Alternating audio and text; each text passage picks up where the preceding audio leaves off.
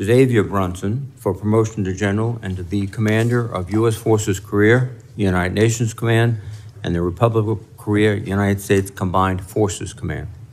General Reed, congratulations on your nomination. I would like to welcome your wife, Lynn, and son, Alexander. General Brunson, I understand that military service runs deep in your family, so I'd like to first welcome your wife, retired Colonel Kirsten Brunson, Colonel, son, Josh, father, retired Command Sergeant Major Albert Brunson, mother, Delphine, brother, Colonel LaHavi Brunson, and sister-in-law, Karen, and also brother, Colonel Tavy Brunson, United States Army. Oh. That's impressive.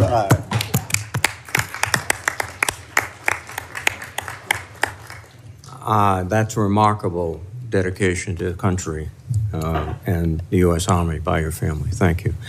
I also am delighted to welcome Congressman Marilyn Strickland from the great state of Washington, who will introduce General Brunson. The committee is grateful to both of your families for their support and service. Let me also recognize the outgoing leaders at Transportation Command, or TRANSCOM, and U.S. Forces Command, Korea. General Jacqueline Van Ovost has led TRANSCOM admirably through a historic set of challenges, particularly in coordinating the international logistics campaign to support Ukraine and Israel. I congratulate her on her well-deserved retirement after 36 years of service in the United States Air Force. Similarly, General Paul Akemura has led U.S. Forces Korea with distinction, playing a key role in forging the new security pacts between the United States, South Korea, and Japan. The committee is grateful for his nearly 4 decades of service in the Army and congratulates him on his retirement. General Reed, you currently serve as Deputy Commander of the Air Mobility Command, the largest component of TRANSCOM. You are a C-141 pilot by training and have served in multiple transport and tanker units throughout your career. These experiences will serve you well as TRANSCOM Commander. The men and women of TRANSCOM perform missions that sustain the entire Department of Defense. We have seen this clearly through the command's role in providing support to Ukraine and our operations in the Middle East. American troops continue to operate logistic lines and forward operating centers to receive and transport enormous amounts of security aid from across the international community. TRANSCOM's ability to conduct support operations around the globe remains a clear competitive advantage for the United States. However, the command faces a number of challenging tasks. Keeping an eye to the future and the pacing threat of China, we know that any potential adversary would attack our logistic network. This idea of congested logistics will include obvious threats to our forward bases, as well as the aircraft and ships that supply those bases. But it could also include cyber attacks against the information technology system, government and commercial, and possible kinetic attacks against the ports and airfields that support our deployments. There is also the issue of Chinese investments in critical infrastructure like seaports and telecommunications, which may seem like standard commercial enterprises, but which could be leveraged to disrupt or deny access in a time of crisis. General, given your experience with Air Mobility Command, I believe that these are not new issues for you. I would like to know how you would prepare TRANSCOM for such threats to our logistics and how the military services can alter their acquisition programs to take these concerns into account. General Brunson, you are extremely well qualified to serve as Commander of U.S. Forces Korea. You currently serve as the Commanding General of I Corps and have served previously in top leadership positions with the 7th Infantry Division, the 10th Mountain Division, the 18th Airborne Corps, and especially the 1st Battalion, 504th Parachute Infantry Regiment, which you led into combat. If confirmed, you will face a challenging mission on the Korean Peninsula. Earlier this month, I traveled to a number of sites in the Indo-Pacific, including South Korea, Guam, and the Philippines, to assess our military and diplomatic postures there. The threats from China and North Korea are significant, but I was impressed with our capabilities and remain optimistic about the progress we are making. For our long-term success against China, it is fundamentally tied to the strength of our alliance with South Korea. The recent growth of this relationship, as well as South Korea's remarkable new partnership with Japan, can serve as a model for other relationships in the region. We should redouble our efforts to build multilateral networks, including with the Philippines, the ASEAN countries, and the Pacific Islands into security cooperation efforts. General Brunson, I would ask for your views on the partnership between the United States, Japan, South Korea, and other regional partners in addressing China and North Korea's destabilizing activities. The threat from North Korea is real and is growing. To meet it, the United States must continue to invest in the fight tonight mentality alongside our South Korean allies. Indeed, North Korea's relationship with Russia continues to strengthen, and Kim Jong-un is likely receiving technical assistance and lessons learned from Putin's invasion of Ukraine, particularly for North Koreans' missile and nuclear capabilities. General, I would appreciate your view on the current threat from North Korea and how your forces are maintaining readiness through training and exercises with their South Korean counterparts. I saw some of these efforts firsthand during my visit as the combined command was wrapping up its annual Ulchi Freedom Shield exercise. Gentlemen, if confirmed, you will lead TRANSCOM and U.S. Forces career at a consequential time. We thank you again for your continued willingness to serve. I look forward to your testimonies. Now, let me recognize the ranking member, Senator Roger Wicker. Thank you, Mr. Chairman. Today, the committee is considering nominees for two crucial commands. Lieutenant General Reed, you've been nominated to be Commander, United States Transportation Command. If confirmed, you will be responsible for executing TRANSCOM's mission of providing logistical support to combatant commanders around the globe. In your current role as Deputy Commander of Air Mobility Command, you have seen firsthand how logistics are often the determining factor in a fight. We once considered logistics to be a minor factor in operational planning, but now we know better. We understand that logistics are essential to our ability to deter and defeat our adversaries. There is one way to ensure that those logistics capabilities are ready when needed, and that is by properly resourcing the department. We need our senior military leaders to tell us the hard truths about what they need, even when doing so contradicts the president's budget. And you and I spoke about this when we met person to person. That transparency is so important that we made the unfunded priority lists a statutory obligation. This will be your statutory obligation. I'm very troubled, as I told you, that TRANSCOM has not requested a single unfunded requirement for the last 3 fiscal years. Lieutenant General Reed, if confirmed, I would look to you to begin performing that task. We're not asking you to make anything up. We're just asking you to tell us what we need on contested logistics, particularly in the Western Pacific. We need you to tell us what you need to get up to speed. Now, Lieutenant General Brunson, you've been nominated to be Commander of U.S. Forces Korea. My uncle served in Korea. 2 generations later, my son has served in Korea. Our alliance with the Republic of Korea dates back to the early days of the Cold War and the Korean War, when the communist threat from the Soviet bloc and China turned into a hot war on the Korean Peninsula. Our bond with the Republic of Korea remains even as the threat environment changes. The danger from North Korea continues to increase with each passing day. Kim Jong-un has been developing and building more nuclear weapons, cruise missiles, and other capabilities, all of which pose an increasing threat to the United States and our allies. Moreover, we've seen troubling evidence that North Korean-made weapons have been used against innocent Ukrainians and Israelis. To ensure that we maintain stability on the peninsula, we need to start thinking about what capabilities the United States and South Korea need.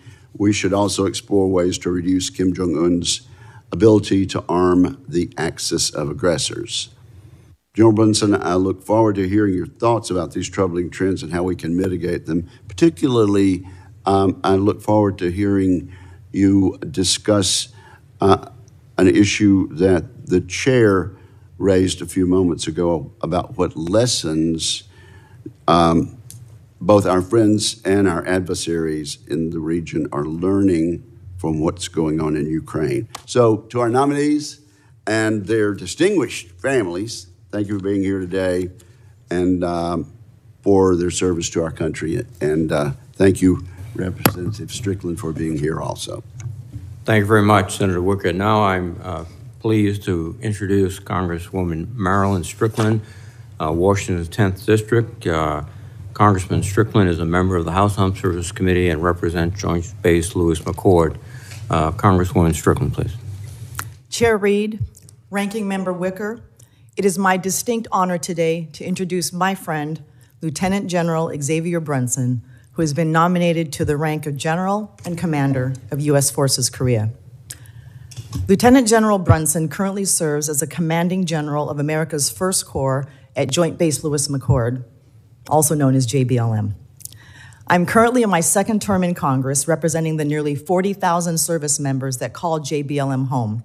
And General Brunson has been a key partner to improve the lives and livelihoods of service members and their families.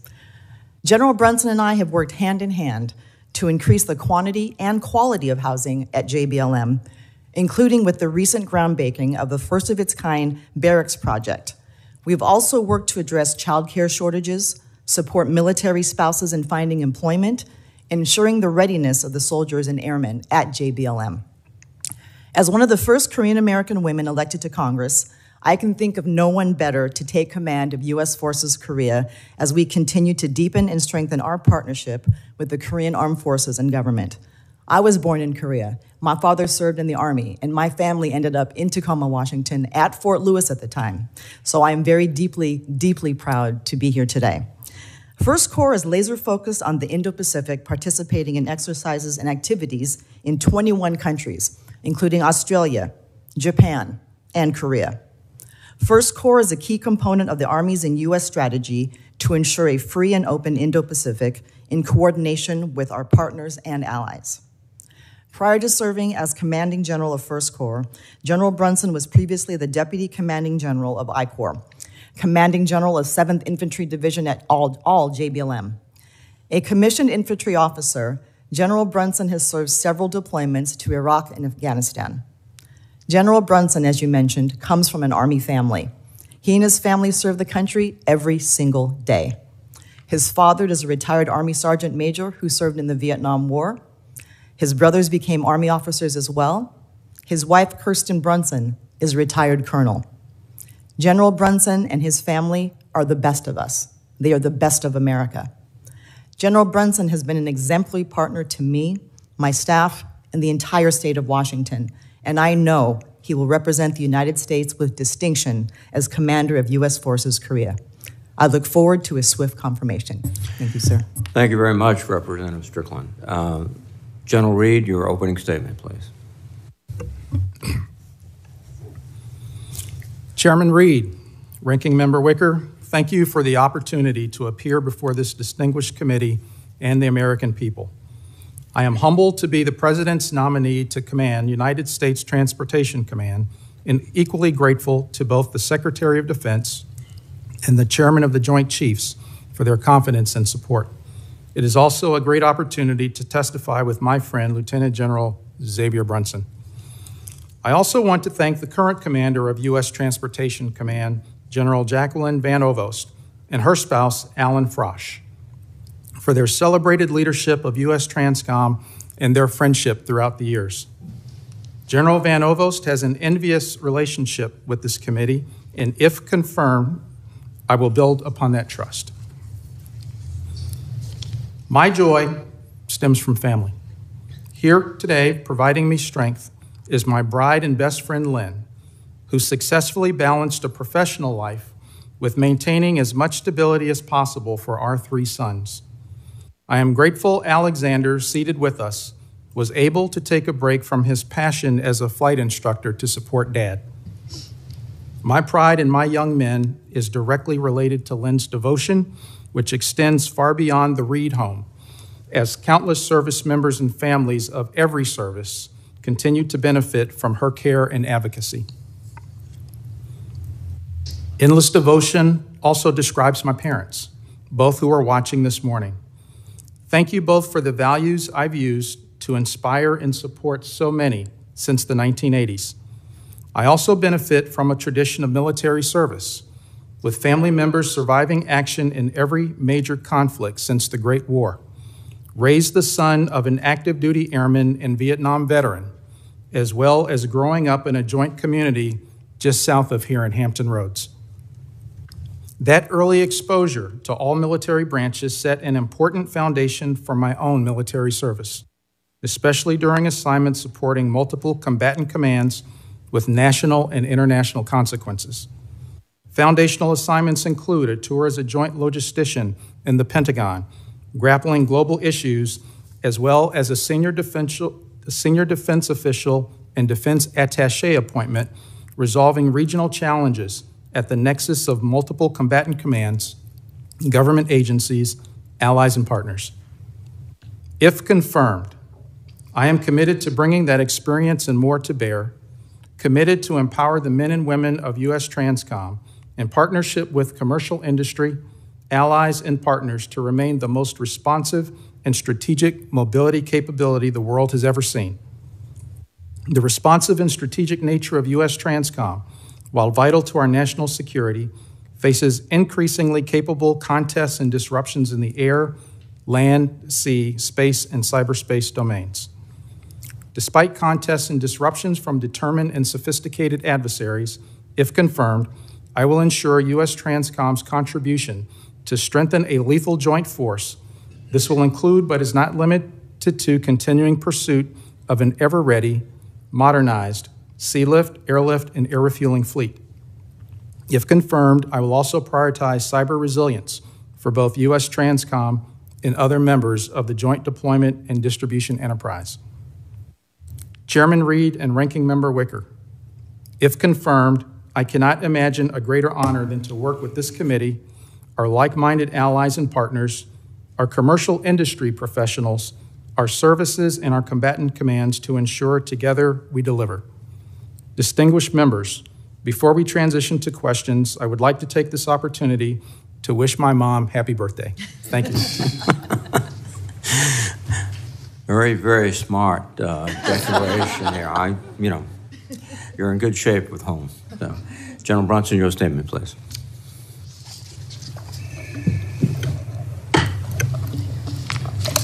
Chairman Reed, Ranking Member Wicker, and distinguished members of the committee, I'm honored to appear before you today. Thank you for the opportunity to testify and, more importantly, if confirmed, to continue leading our nation's men and women. I would like to thank President Biden, Secretary Austin, and General Brown for their trust and confidence. And I'm honored to testify today alongside Lieutenant General Randall Reed, the nominee for the United States Transportation Command. Transcom is a critical enabler in the Indo-Pacific, ensuring our armed forces have the resources they need when they need it. I would like to thank my family for their love and support throughout my military career.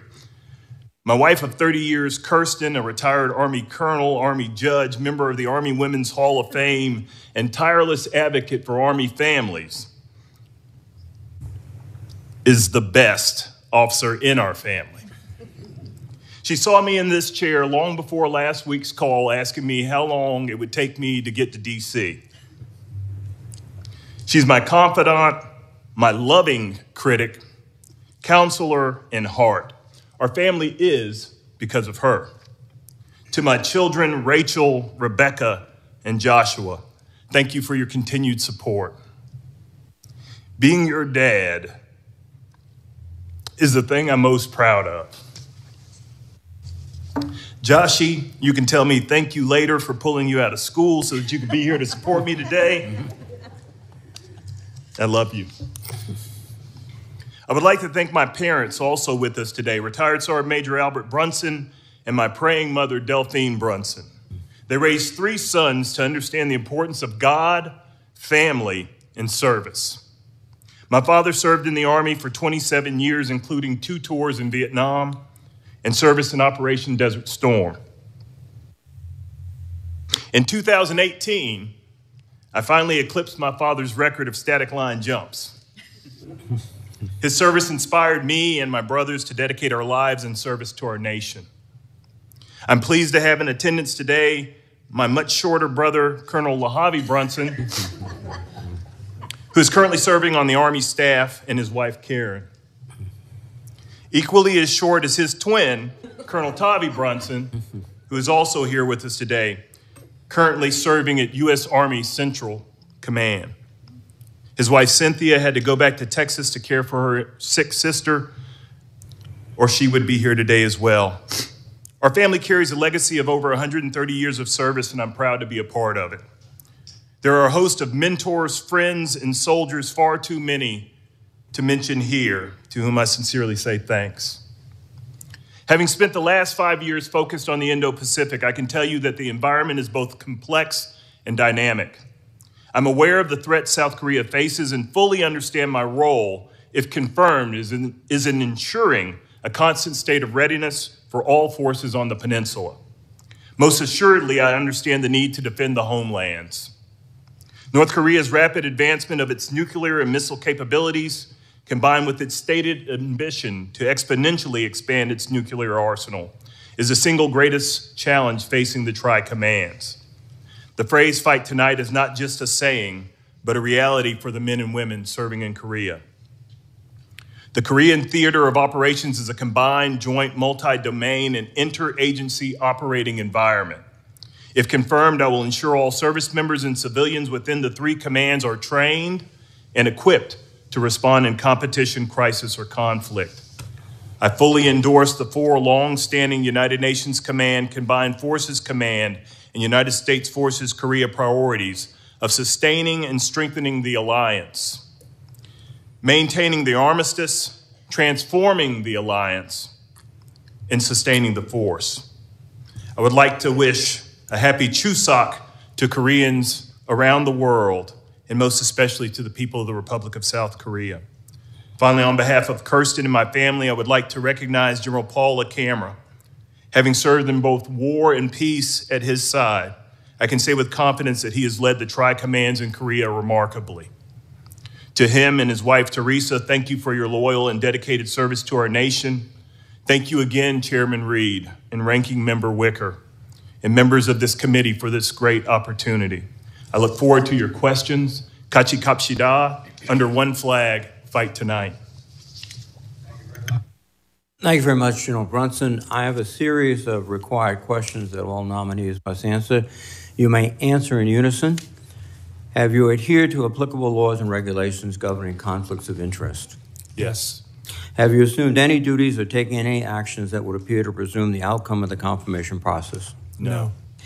Exercising our legislative and oversight responsibilities makes it important that this committee, its subcommittees, and other appropriate committees of Congress receive testimony, briefings, reports, records, and other information from the executive branch on a timely basis. Do you agree, if confirmed, to appear and testify before this committee when requested? Yes. Yes. Do you agree, when asked before this committee, to give your personal views, even if your views differ from the administration? Yes. Yes.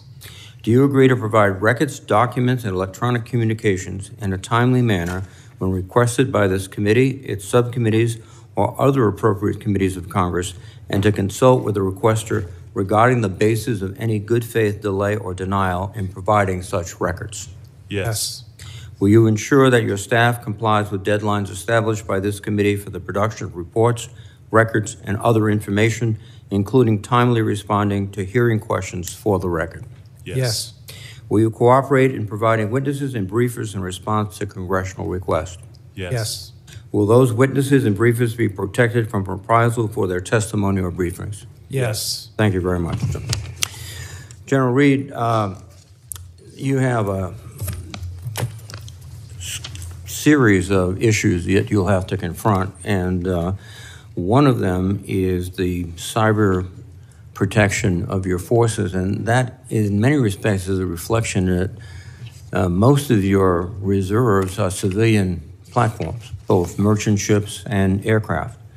And what do you intend to do to ensure the cyber security of these, particularly these private entities that come under your command? Thank you, Chairman. Logistics by nature is an information-heavy activity, and while we in Transcom, if confirmed, and from an air component perspective. We plan a lot on the secret side, but when we share the information and we come together, a lot of that is not on the secret side. And so sharing that information requires that we have ways to protect the information. Transcom, I'm aware, does a lot to monitor its information networks, but at the same time, it also partners very well with the commercial entities.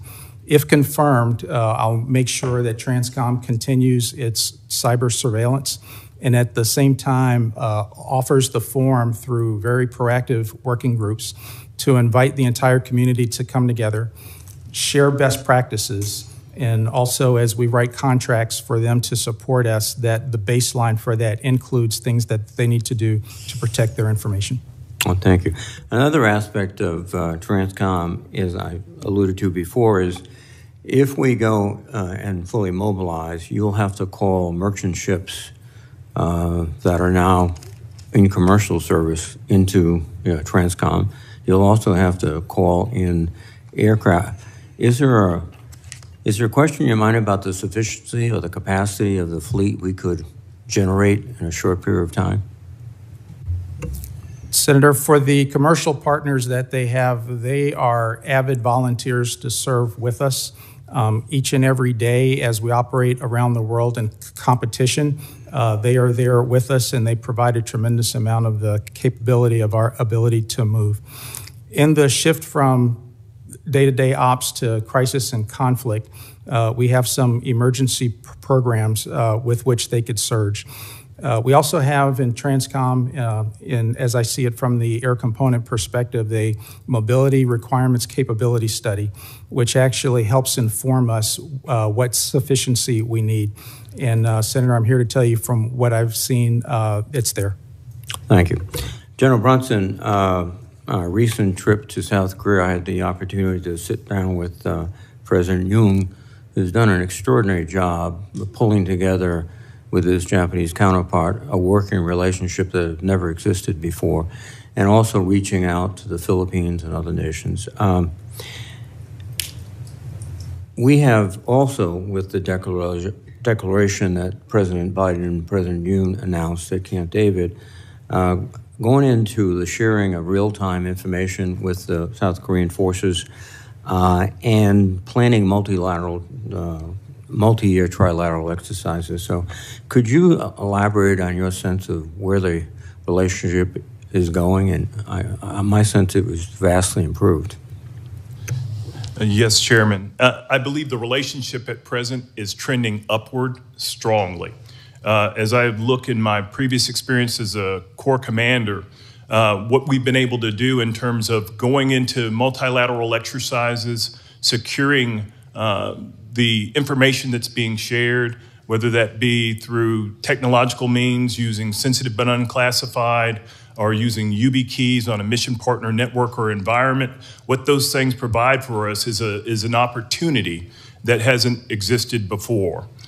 Some of the things that General LaCamera has done to drive from the military element of power have allowed us to draw closer together because we're able to share information across these multilateral exercises. And what that's really doing, Chairman, is it's helping us to set the environment. And so what I see as a charge to myself, if confirmed, is to continue to find ways to bring not only the northeastern piece of Asia together, but to also bring in the South. Having participated in exercises from India to Indonesia to Australia and points beyond, that there are willing allies that are in the region at this time. Sir. Thank you very much, General Brunson. Thank you both, gentlemen. Senator Wicker, please. Thank you. Lieutenant General Reed, let's talk about unfunded requirements. I promised that I would ask that. For the last 3 years, Transcom has failed to submit a single unfunded requirement.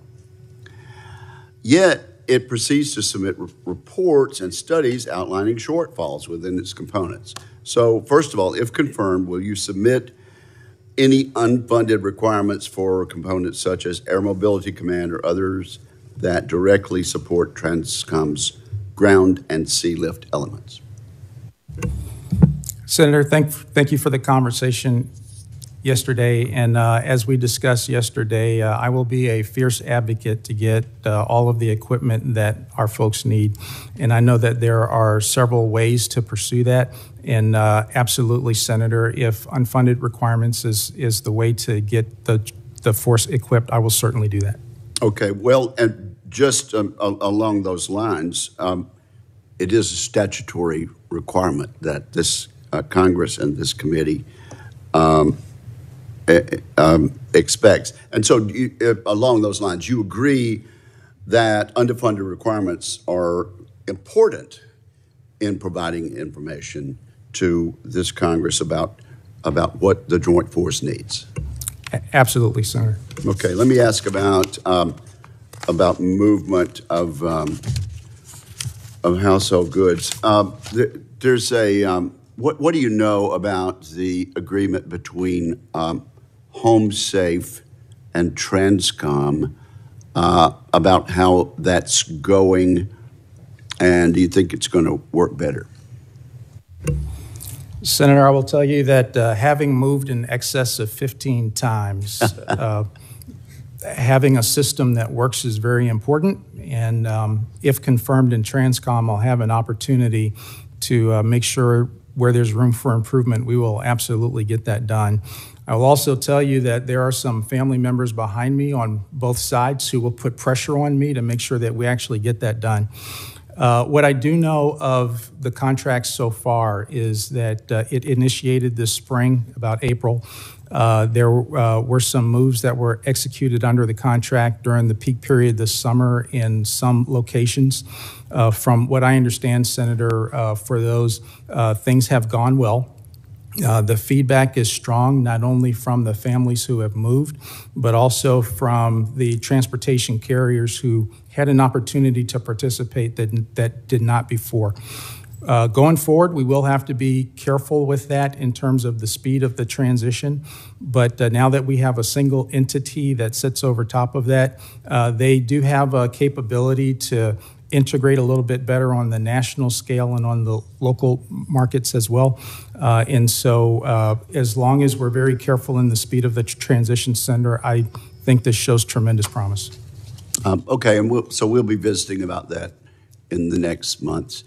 Speaking of family members, General Reed, do you think it's fair for General Brunson to talk about the height of his twin brothers? Since they came in a package of two and he's only one, it seems to me his family got two for the price of one. I'll withdraw the question. What lessons are we learning in watching the Ukrainian conflict, Russia's illegal war of aggression against Ukraine, and what lessons are our adversaries north of the DMZ learning? Ranking Member Wicker, I think that one of the things that we're learning is the need to move beyond current means of production. For example, the need for munitions and lethal aid from Russia outpaced their ability to produce those things.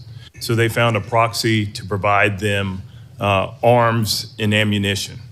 I think that what we also are learning from this is that one of our strengths that's playing out over a wide variety of engagements around the world, just falling short of full-on war, is that our United States forces are part of a partnered network of friends, allies, and partners that make us strong, where we can look for capacity and capabilities amongst our partners. The Korean Peninsula is a great example of that. For 70 years, this alliance has stood, and it is an example for all other nations to look toward. When you look at sort of authoritarian collusion that occurs between China and DPRK and Russia and Iran and others, they don't have the same benefits that we have. Amen. Thank you. Thank you, Mr. Chairman. Well, thank you, Senator Wicker. And I associate myself with your comments about the general's brothers. They are men of normal height, and I applaud them. Senator Shaheen, please. Congratulations, General Reed and General Brunson, to both of you and to your families. And thank you so much for the service of each of you and all of your families. And I especially appreciate your senses of humor, which, as you can see, is shared by the committee. General Brunson, I want to pick up on Senator Wicker's questions about munitions and the support from North Korea to what's happening in Ukraine. There's now photo evidence of that. I understand there's a British report that also found Western dual-use components in the missiles that were examined. So how concerned should we be about the fact that we still have that sort of diversion of our Western components going into the war zone being used by our adversaries? Senator, I think we ought to be concerned.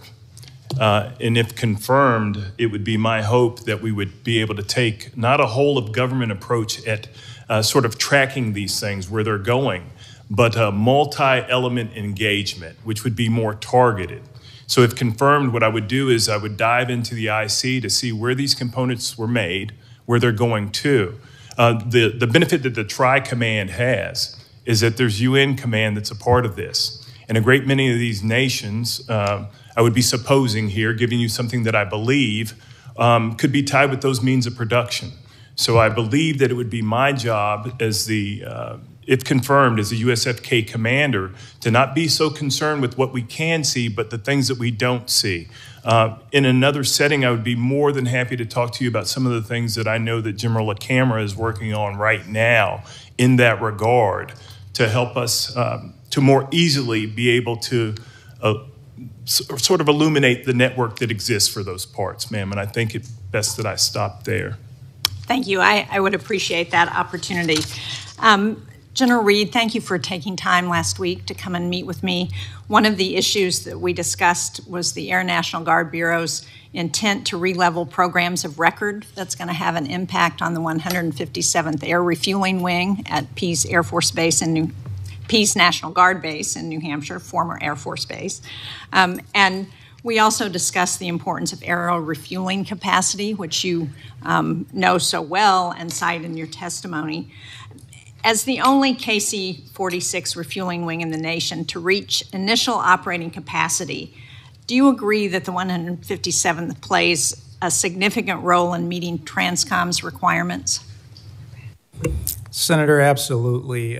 Very fine unit. In my commands in the past across the world, they were very quick to respond when called upon and love to serve with them. Also want to point out that we're looking forward to their service this fall as they deploy. So out of the 8 airplanes that are there, 4 will go forward and they will do a fine job for us. Thank you. The proposed releveling initiative will decrease the 157th's ability to support TRANSCOM by our estimation is 23%.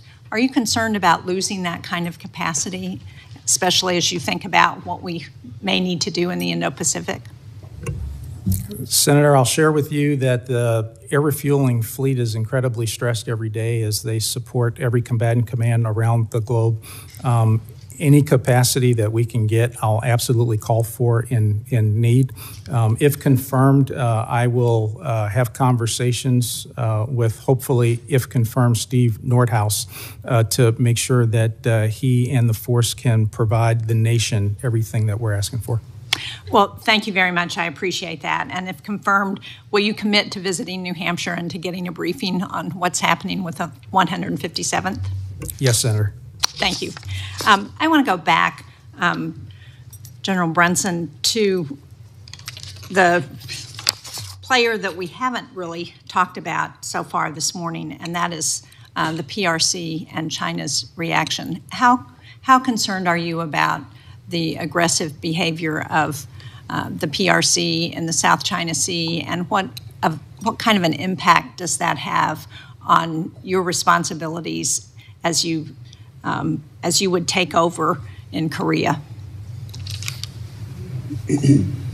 Senator, I think we should share the concerns of our partners in the region. And we ought to look at this much like a balloon. If you push on one area of this balloon, there's going to be an opposite reaction somewhere else. I think that if confirmed, my job is to hold the peninsula fixed but dynamic because of all the things that are going on in the region. And again, I would point back to that authoritarian collusion, that we be able to understand best what is troubling our friends, partners, and allies in the region. Senator, as you know, there are a host of mutual defense treaties that exist in the Pacific. And folks are counting on us to assure them of not only our presence, but our willingness to act. And I think that what I'd have to do, if confirmed as a USFK commander, is to be able to separate actions from actors and be able to go to the Indo-PACOM commander and talk to him about operations and activities and investments that are being made in the region, for him to even have a conversation with the Secretary of Defense on our policy toward actions to be taken in the region. I also find myself witting to the fact that there are things that we don't see right now. But these things have to be looked at from the perspective of tying in more of the IC to things that we were doing. To your earlier question, Senator, what I said was we've got to be targeted within our own elements of national power, to say it quite simply. And that targeting means that it's not enough to just say the whole of government. There are elements of power that ought to be brought into play here that I think could help us deal with any of those situations, be it in the northeastern corridor or through the southern corridor or even in the center. Thank you. Thank you both very much. Thank you, Senator Shaheen. Senator Fisher, please. Thank you, Mr. Chairman. Welcome, General Reed, General Brunson, and welcome to your families today. As the grandmother to 2 sets of twins, I'm on their side.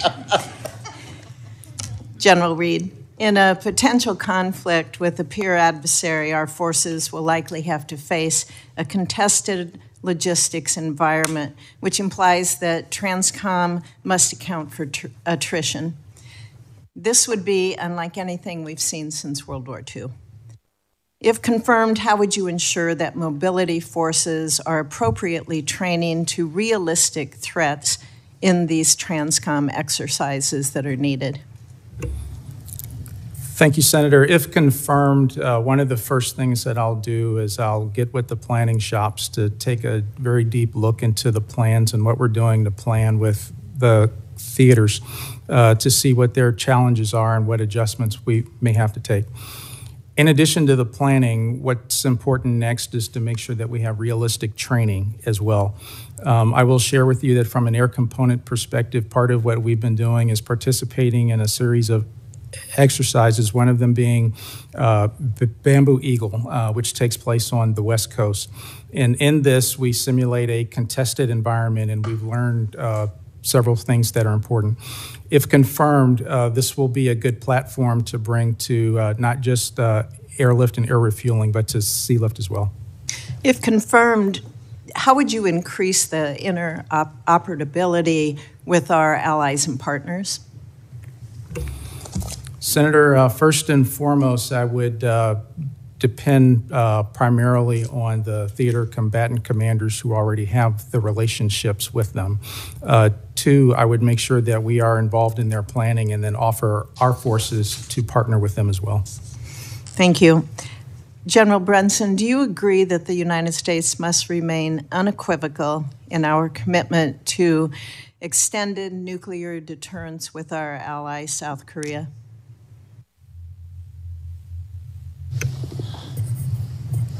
Senator, I believe that one, there's policy on all these things, but what I do believe is that the NCG has gone to great lengths to bring us closer to be able to talk about a lot of these issues. I think that denuclearization of the peninsula, it accounts for several things. One, in terms of classic deterrence, we have to continue to assure our partners that we are there. I think that it's everything from protection to sustainment to even our posture in the region. Understanding the fact that there will be continued discussions, but some of those discussions are sovereign issues, ma'am. And what I think that we've got to do is to trust the established frameworks that are there, like the NCG, in the directives that come from that as we look to assure our partners so that there not be further discussion about those things, ma'am. We've been seeing, I think, a lot of destabilizing actions from North Korea. Recently, they released images of their uranium enrichment facility. They did that last week. How would you go about reassuring South Korea that our nuclear umbrella remains firm for them? Ma'am, sometimes the best way to do that is to recognize where the adversary is maneuvering at. I would, in my own military estimation, say that he was maneuvering in the information space. And so making a careful assessment so that we not have miscalculation. I think that that's where I would start at, ma'am, is to come close to our partner, our ally in Korea, and explain to them what we were seeing. And then trust, again, our diplomats and others to continue to have higher level discussions, but at its base, it's being able to assure our partner and ally that we're there and they can exist under not only a conventional umbrella, but a nuclear umbrella on the peninsula. We've had a recently established group formed, the Nuclear Consultative Group. Do you see that as an avenue that you might be able to use in providing the assurances that our allies in South Korea need? Yes, ma'am, and please forgive me for using an acronym. I am an Army man, and so I kept saying NCG, NCG, because I didn't want to wrestle with consultative group. But yes, ma'am, that would certainly be an avenue that's available. And I think that when we use constructs like the NCG, it relieves us of this almost deleterious effect of just deciding that one letter is going to get it done by all. And I am trying to caution myself on saying whole of government because it's not targeted, it's not precise, words matter, and we ought to talk about the multi-element engagement that's necessary to ameliorate a host of problems that we see not only in the peninsula but around the world, ma'am. Okay. Thank you, Mr. Chairman. Thank you, Senator Fisher. Senator Kane, please. Thank you, Mr. Chair, and congratulations to the nominees and your families. You're both very well qualified for these positions. General Reed, this is the first time we've had a hearing with relevant folks before us since the DoD canceled the joint logistics over the shore effort to do the humanitarian pier into Gaza. And I don't really want to get into too much questioning about it, but I do want to say I hope there's going to be an after-action review of that effort, what worked, what didn't, and what can be improved, because we're going to have to do joint logistics over the shore in all likelihood in the future. And everyone on this committee noticed some good, 20 million pounds of aid delivered into Gaza. That was a good thing.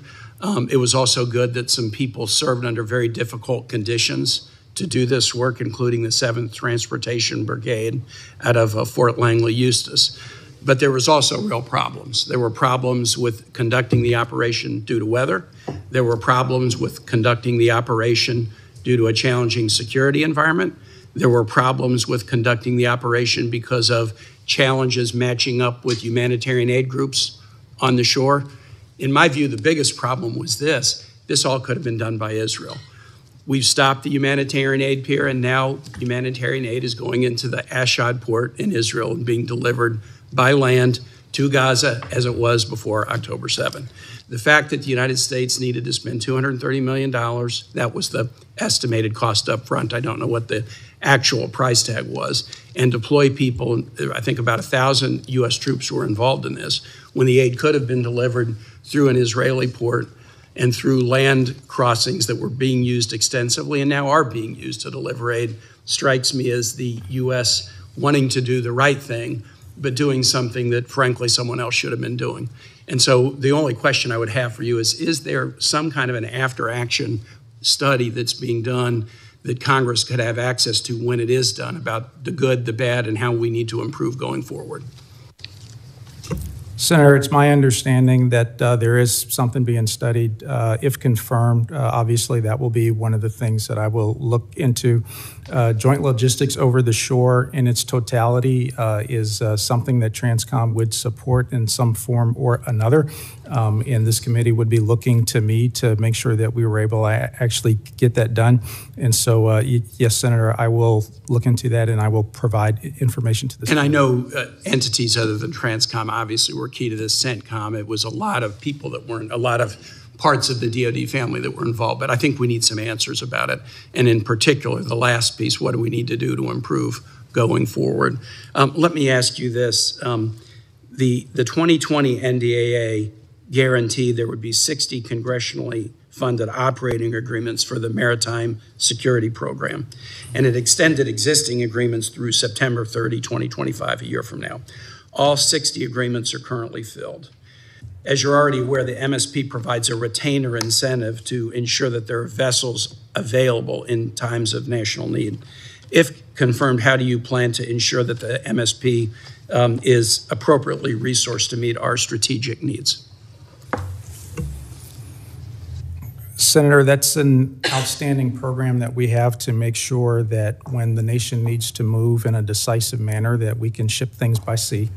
Under that program, where we have access to commercial ships, these ships register, they actually want to participate with us. If confirmed, one of the things that I will do is to make sure that I strengthen the relationships that we have and that we continue to inspire them to serve. Thank you. And General Brunson, on the subject of negotiating agreements, the last round of negotiations on the U.S.-Korea Special Measures Agreement were tough, and they put some strain on one of our most important relationships. The current agreement that was negotiated is due to expire next year. Thus, more negotiations are underway to complete that. I don't want to ask you to get into the politics of the negotiations, but can you just highlight for the committee the importance of the relationship and the need to find a path forward to reach an agreement that will be good for all parties? Yes, Senator. Of course, I'm not a negotiator. I'm not negotiating that agreement at all. The State Department is well involved in that. But what I will tell you is, as a Corps commander, the things that I have seen. I've seen Camp Humphreys and the housing that's available to our families there, the resources that are available to those families there, much of that done by the Korean government. I also know, sir, for a fact, that when you look at APS-4, for example, and that's maintained by Korean workers there, and it's maintained in such a high state of readiness that the soldiers I talked to, I don't think we have any members from Texas here, but the soldiers I talked to from Fort Bliss preferred the vehicles they used on the Idri in the most recent large-scale exercise than they do those back home. And so if I give you those two data points right there, that those soldiers are absolutely fired up about the equipment that they're able to use that is maintained by Koreans, that when we look at the facilities that we have at a place like Camp Humphreys that are far better than some on my current installation, I think that there's much to be said, and those are the data points that I, as an operational commander, currently look at when I look at that situation, Senator. Well, as I conclude, you make a good point that you're not the negotiator, but the progress of that negotiation is going to have a huge impact on your ability to do your job and do it well. So we'll push the State Department and everybody to conclude a deal that is very, very positive for the U.S. and Korea. With that, I yield back, Mr. Chair. Thank you, Senator Kane. Senator Cotton, please. Gentlemen, welcome. Congratulations on your nomination. General Reed, I want to associate myself with everything Senator Kane just said about the debacle of using that pier to try to supply Gaza, with the exception that it was Israel's responsibility. It's neither I nor our responsibility nor Israel's responsibility to provide for the people of Gaza. That would be Hamas, the de facto governing authority of it. You said there's already an after-action review underway. That's your understanding, is that correct? Senator, it's my understanding that folks are looking at it. If confirmed, I'll have visibility on how folks are looking at that. Exactly what's being done, I would have to defer to CENTCOM. Okay, that's fine. But can we move from understanding to your commitment, whatever it is that you find is underway, that you're committed to actually having an after-action review that you'll report back to this committee either in person or with a written report? Senator, I'm committing to this committee, if confirmed in my position as Transcom, to share with you what I discover and the impacts of that from Transcom. Okay, thank you. Military Sea Lift Command recently announced plans to sideline 17 logistic ships because of a shortage of merchant mariners. Can you explain to us how the loss of those 17 ships might degrade Transcom's ability to sustain military operations, both peacetime and wartime? Senator, what I can share with you on that is, being from the air component, what I understand is that there is a little bit of an adjustment to make sure that the crews are available, can crew the ships. For the details of that, actually, I would have to defer to the Department of the United States Navy for that. Okay. If confirmed, can you come back to us after, say, 60 or 90 days with an answer about what you think the loss of those 17 ships means for our ability to sustain operations? Yes, Senator. Thank you. General Brunson, I want to speak about landmines. Landmines have been a critical part of defending the Korean Peninsula for decades now, essential to assuring that North Korea doesn't sweep into South Korea. The South Korean government has also stressed the importance of landmines. Do you agree that landmines continue to fulfill a critical battlefield need on the peninsula? Senator, having been up on the DMZ recently, they perform a very useful purpose where they are laid in the demilitarized zone, as you well know, sir. So yes, okay. I do believe they serve a purpose. And you believe that we should continue to employ them in that way at the DMZ? Senator, I believe that if confirmed, what I would do is continue to assess that. If there are other means to mitigate that, to serve the same purpose and role that they are currently, then I'll look at that. But I believe that right now that they are serving the purpose they were intended for. Are you aware of any other potential means besides the landmines? I'm not. I'm curious in your professional military judgment. Well, sir, yes. And I'm just going to take that for a question. There are one-way munitions and things like that could be used to provide the same purpose, sir. Okay. The reason I ask is that some people, to include some senators, but certainly some nations, believe that we should withdraw all landmines and not use them anymore. And that may be nice if you live in Europe and think you're behind the gates of paradise, but someone has to guard the gates around the world. North Korea has gotten more aggressive lately. They violated sanctions by sending all those missiles and munitions to Russia, fired ballistic missiles in the Sea of North Korea, and they just recently decided to reveal their uranium enrichment facility for the first time. Why do you think they did that? Senator, one of the things I think that continues to go on is, especially in the more ephemeral domains, EW, cyber, is we continue to maneuver in those spaces. And I think North Korea, in revealing something that they've generally hidden for years and years and years, is trying to maneuver in the information space. And to that end, if I'm confirmed, I have to take a look at how are we maneuvering in the information space to counter the narratives that are put forward by that. That causes tectonic shifts amongst the Korean people when they see another facility, because we all know that a facility that you can process uranium in is a facility that you can make warheads in. And so I think that by working closely with not only those within the embassy spaces, but also working alongside Indo-PACOM and even U.S. Army Pacific, I think that we can get toward alleviating some of the things that are being done there. For example, there's a theater information unit within U.S. Army Pacific, and those exist across our Army, 1st IO Command and others that can help us to message appropriately that we might maneuver as well. Any maneuver is met with other maneuver, and so we've got to meet them in that space and alleviate some of those challenges. Thank you. If I could conclude about the Brunson family. I know military service is often a family affair in this country, but so your father, Sergeant Major Brunson, was a veteran of both Vietnam and the Gulf War. And Sergeant Major Brunson and Mrs. Brunson, you've raised 3 sons who have now all rose to the rank of colonel and general officer.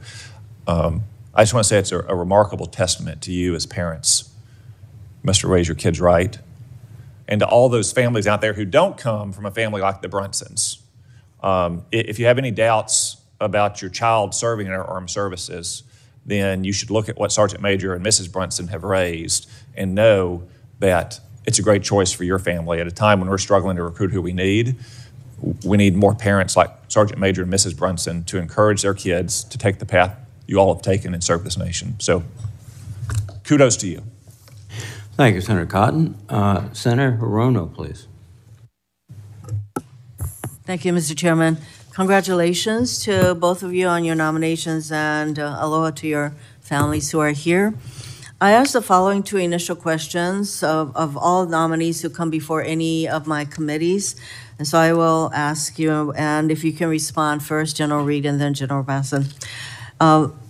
Since you became a legal adult, have you ever made unwanted requests for sexual favors or committed any verbal or physical harassment or assault of a sexual nature? No, I have not. No, I have not. Have you ever faced discipline or entered into a settlement related to this kind of conduct? No, I have not. No, I have not. For General Reed, U.S. Transcom's ability to project and sustain military power around the globe is one of our asymmetric advantages. However, that advantage is at risk given the delayed recapitalization of the Ready Reserve Force. General Reed, one solution, if you can call it that, of expensive solution, to this issue is bolstering our domestic shipbuilding capacity and making these ships in the United States. Another is giving the Navy authority to purchase more used vessels built in foreign shipyards. For example, the current version of the FY25 Senate NDAA increases that buying authority from 9 to 12 ships. What do you think is the right approach, particularly for the long term? Senator, thank you for that question. For Sealift is fundamental to what we do. This country has always been great primarily because we've been able to sail the seas. And as we go forward, we need to maintain the capability to do just that. The ages of our ships continue to increase. We have fantastic crews to cruise the ships. We do need to do some more work to recruit more. However, I think it would be easier to recruit more if we could get them newer equipment. And so to whatever we can do to bring down the ages of the ships, whatever we can do to put ships that are easier to repair would absolutely help. So in that regard, I know that, that we've received permission to buy used. That's for the near term. In my view, as an airman, that would also help shipbuilding because that would actually put equipment in the shipyards to get people trained. And when we have the opportunity to actually buy new, then we actually have the industrial base to do that as well. So if confirmed as a Transcom commander, I will ask all, give us as much as we can get, whether it's used or new. The difficulty is that there was a time when we had a much greater shipbuilding capacity in our own country, and as the shipyards closed, we're in the position of where you are, where we have to buy ships from that are produced by other countries. So I think in the long term, I would really welcome. Basically, the DoD should be thinking about how we can increase our domestic shipbuilding capacity. I think it's an expensive proposition, but one that's worth pursuing.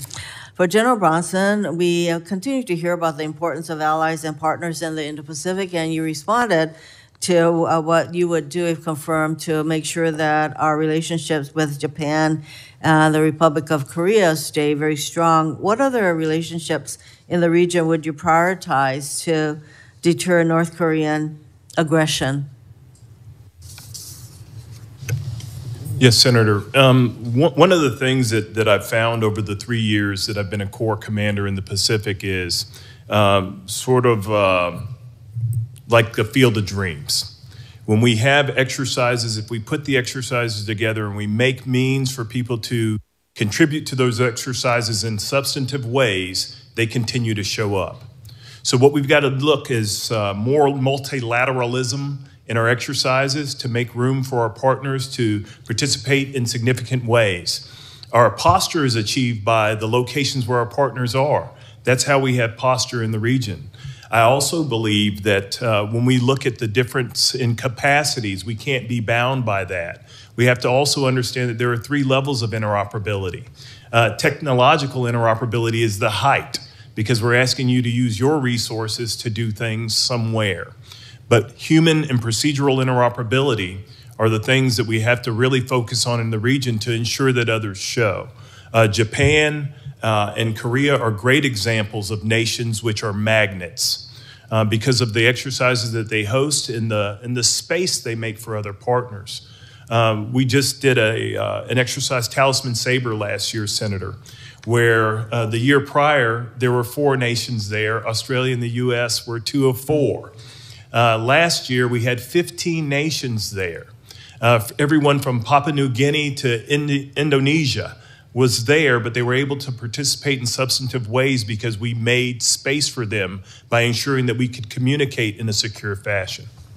I think that's very important. My time is running out, but beyond Japan and Korea, you have the Philippines, you have in the Indo-Pacific region, of course, Australia, New Zealand, India.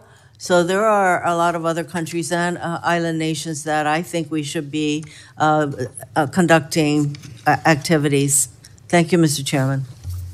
Thank you, Senator Orono. Senator Kramer, please. Thank you, Mr. Chairman, and thank you, General Reed, General Brunson, for your service and for your willingness to keep going. We need you badly, and thank you for stepping in the gap. And congratulations to both of you. General Brunson, you may know, or you may not, but you may know that in North Dakota, not only do we have 2 of the 3 legs of the nuclear triad based at Minot, but we have 2 very important ISR bases. In Grand Forks, the 319th Reconnaissance Wing flies RQ-4s, a lot of them in the area that you're going. And then the 119th National Guard in Fargo flies MQ-9s around the world. In recent years, and in future years, it seems the Air Force is aggressively retiring some of these legacy systems with not a lot to replace them. And I would just be interested in any thoughts you have about ISR needs in the Indo-PACOM area and certainly the peninsula specifically, and whether those needs are being met, what you see going forward as capacity, and just your general thoughts on airborne ISR and its availability to the fight.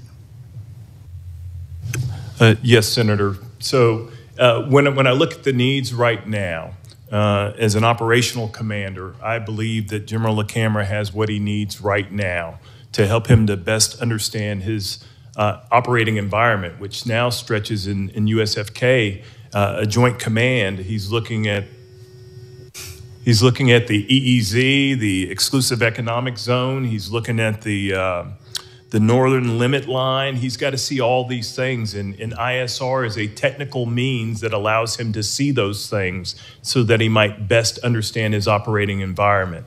I will tell you that if confirmed and allowed to serve or given the opportunity to serve as the commander of the tri-commands, that I would do much the same, as continue to assess the needs of ISR that's meeting the requirements that we have across domains, the physical domains in the KTO Center. Along the same lines, then, obviously, space is becoming more and more, we're becoming more dependent on space for ISR. Could you elaborate a little bit on your relationship with General Whiting at Space Command, General Saltzman at Space Force, how you see the integration of space, and whether or not that can fill the gap either in the short, mid, or long term for ISR demand? Senator, I think space can do a great many things for us. As you know, there's a Space Force component in the headquarters at USFK. I think it can give us a great many things, but as the Army has learned over time, there's a need for a little bit more granularity than the bigger platforms of days gone by. And I think that, not to speak for services, but I know that we're achieving great results as we continue to campaign through the Pacific and Operation Pathways by using small aperture UAS quadcopters and the like to be able to provide the granularity needed to finish actions. The find and the fix can be done by larger assets, but when it comes time to finish, which is the aim of our operations when we're on the ground, it takes something a little bit smaller. And I think that also as communications and our ability to see and understand our environments continues to improve, I think we're finding other ways to get at the information, the intelligence that we need to drive operations. Thank you. General Reed, Senator Kelly and I last week launched a new caucus called the Military Modernization Caucus. And what we're looking at is how do we do things at the speed of the enemy, at the speed of China especially, given the big bureaucracy and some of the cumbersome clumsiness of our system. By the way, certainly at the Department of Defense, but that would include Congress, I would say. As you look at your new mission soon, or your new job soon, can you think of any gaps in technology or modernization demands that we could be helpful with? And along the same lines, what can we be helpful with as Congress when it comes to getting you what you need? I very much appreciated your conversation with Senator Rono just a little bit ago. I found it very helpful. As Senator Kane and I co-lead the CPOWER subcommittee. But in the airspace especially, there's probably some things we could be doing better and differently. Anything you can think of in a modernization category? Senator, I'd like to begin from where I'm sitting now from an air component perspective, and being connected to the joint force is very, very critical. Not just to be able to talk to others and not just being able to make sure that that they can talk to us, but the bottom line is that equates to survivability.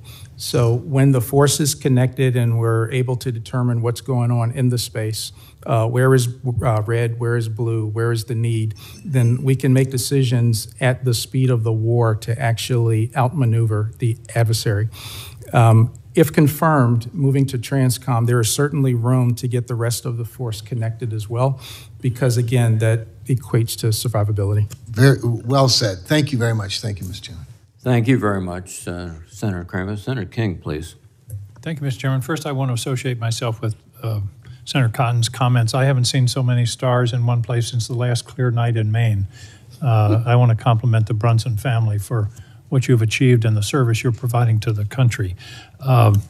General Reed, for want of a nail, the shoe was lost. For want of the shoe, the horse was lost. For want of the horse, the rider was lost. For want of the rider, the message was lost. For want of the message, the battle was lost. For want of the battle, the country was lost, all because of the loss of one nail. I'm deeply worried about the adequacy of the industrial base, but also of the system that you have with private sector partners. And I hope that there is a profound testing process, a red team process, because in time of conflict, the first attack is going to be on our logistics. Do you believe that the command is up to that challenge? And are you taking steps to ensure that it's up to that challenge? Senator, once again, I'll begin from an air component perspective. So from where we sit now with the funds that we have, we are very heavy into experimentation. We are actively seeking technologies that are available today, not necessarily things that are available in the future. Data is one area where we have looked very deeply into machine learning, artificial intelligence, being able to what we call sense and seize. So the better we're able to sense the environment, seize on the opportunities to actually get things done. From there, we've been looking to transition to airborne tests to see how can we get connected to the joint force, not just line of sight, but beyond as well. And then from there, how can we fast track some of this to the actual platforms?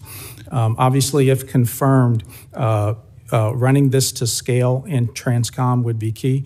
I must be quick to mention also that Transcom itself has been very supportive of us, and they are doing much the same.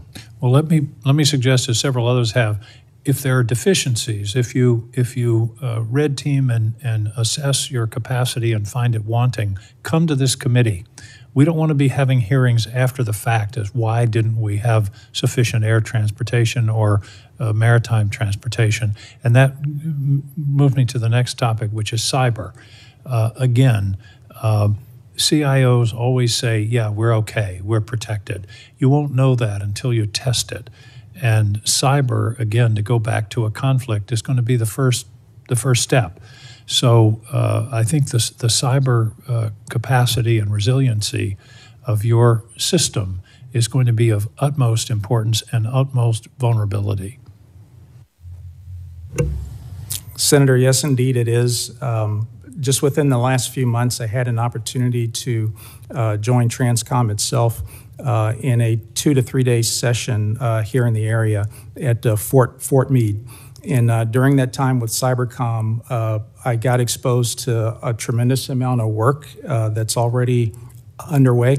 If confirmed, I'll be privy to more of that, and certainly something that's very important for us. Thank you. I'm going to follow up on several questions about moves in rural areas. We're worried about our Coast Guard personnel in Maine, where the adequacy of the moving the household goods is a problem. General Brunson, the danger of accidental conflict in the Indo-Pacific. It's one of the things I worry the most about. A hot dog Chinese pilot miscalculates and takes the bridge off of a destroyer. How do you assess that risk, and do we have the infrastructure in place to communicate with the Chinese or the North Koreans that what is happening isn't a provocation, it's an accident? Senator, the risk of miscalculation, it's ever present in the Pacific. As wide and as vast as the Pacific is, we still find ourselves, whether it be in the West Philippine Sea, with ships running into one another, or it be along the exclusive economic zone there in the KTO. And I think that there are ample means of connection amongst leaders. Is there a hotline with North Korea, for example, or with? I understand there's been discussion with China on this issue, but nobody answers the phone. Senator, I can't answer that right now. I do know that up in Panmunjom, there's an area that's meant for face-to-face consultation if needed. But at this current time, it's not within the realm of my duties to know that. I hope when you take over your new duties, that's something you'll look into, because accidental conflict is a serious potential problem, and one way to resolve that is some kind of deconfliction infrastructure, which I hope you'll pursue both from your point of view, but also within the Department of Defense and the administration. Senator, if confirmed, I will. Well, thank you very much. And one comment on household moves. I used to work for a company that moved household goods for service people. I have been known to carry a few boxes. I recommend boxes with lampshades rather than books. That was my experience. But one military spouse told me years ago that they considered 7 moves equals a fire. I'll leave it at that. Thank you, Senator King. Senator Budd, please. Thank you, Chairman. General Brunson, I was reading your remarks, was able to listen to them, and I think it bears repeating the more than 130 years of combined service of your family, starting with your dad, retired Sergeant Major Brunson, and continue with you, your brothers, and your wife. You set a great example, so thank you. Now, if I understand correctly, you were born and raised in Fayetteville, North Carolina. Yes, I didn't see that in your remarks, but if you could, talk a little bit about the time that you've served, I think even with your brothers, maybe all of you were there at one point. Tell us a little bit about what you learned growing up in North Carolina, and some of the values you're going to bring into this job, if confirmed. Yes, Senator, thank you for your recognition of my family. very important to me. That's a thing I learned in North Carolina. I also learned in Cumberland County how to pick strawberries without crushing them, and that if you get your bucket filled faster, you can eat more than the folks that are putting their buckets up on the truck. My grandmother taught me industry early on in my life, so I know what it's like to pick cucumbers or pick strawberries and cabbage and everything else. What I learned in North Carolina is industry, that if you work for it, you can get it, you can have it. I learned early on as well that the great state of North Carolina and the great people of North Carolina are very forgiving. And I think that one of the things that I have on my desk speaks to North Carolina.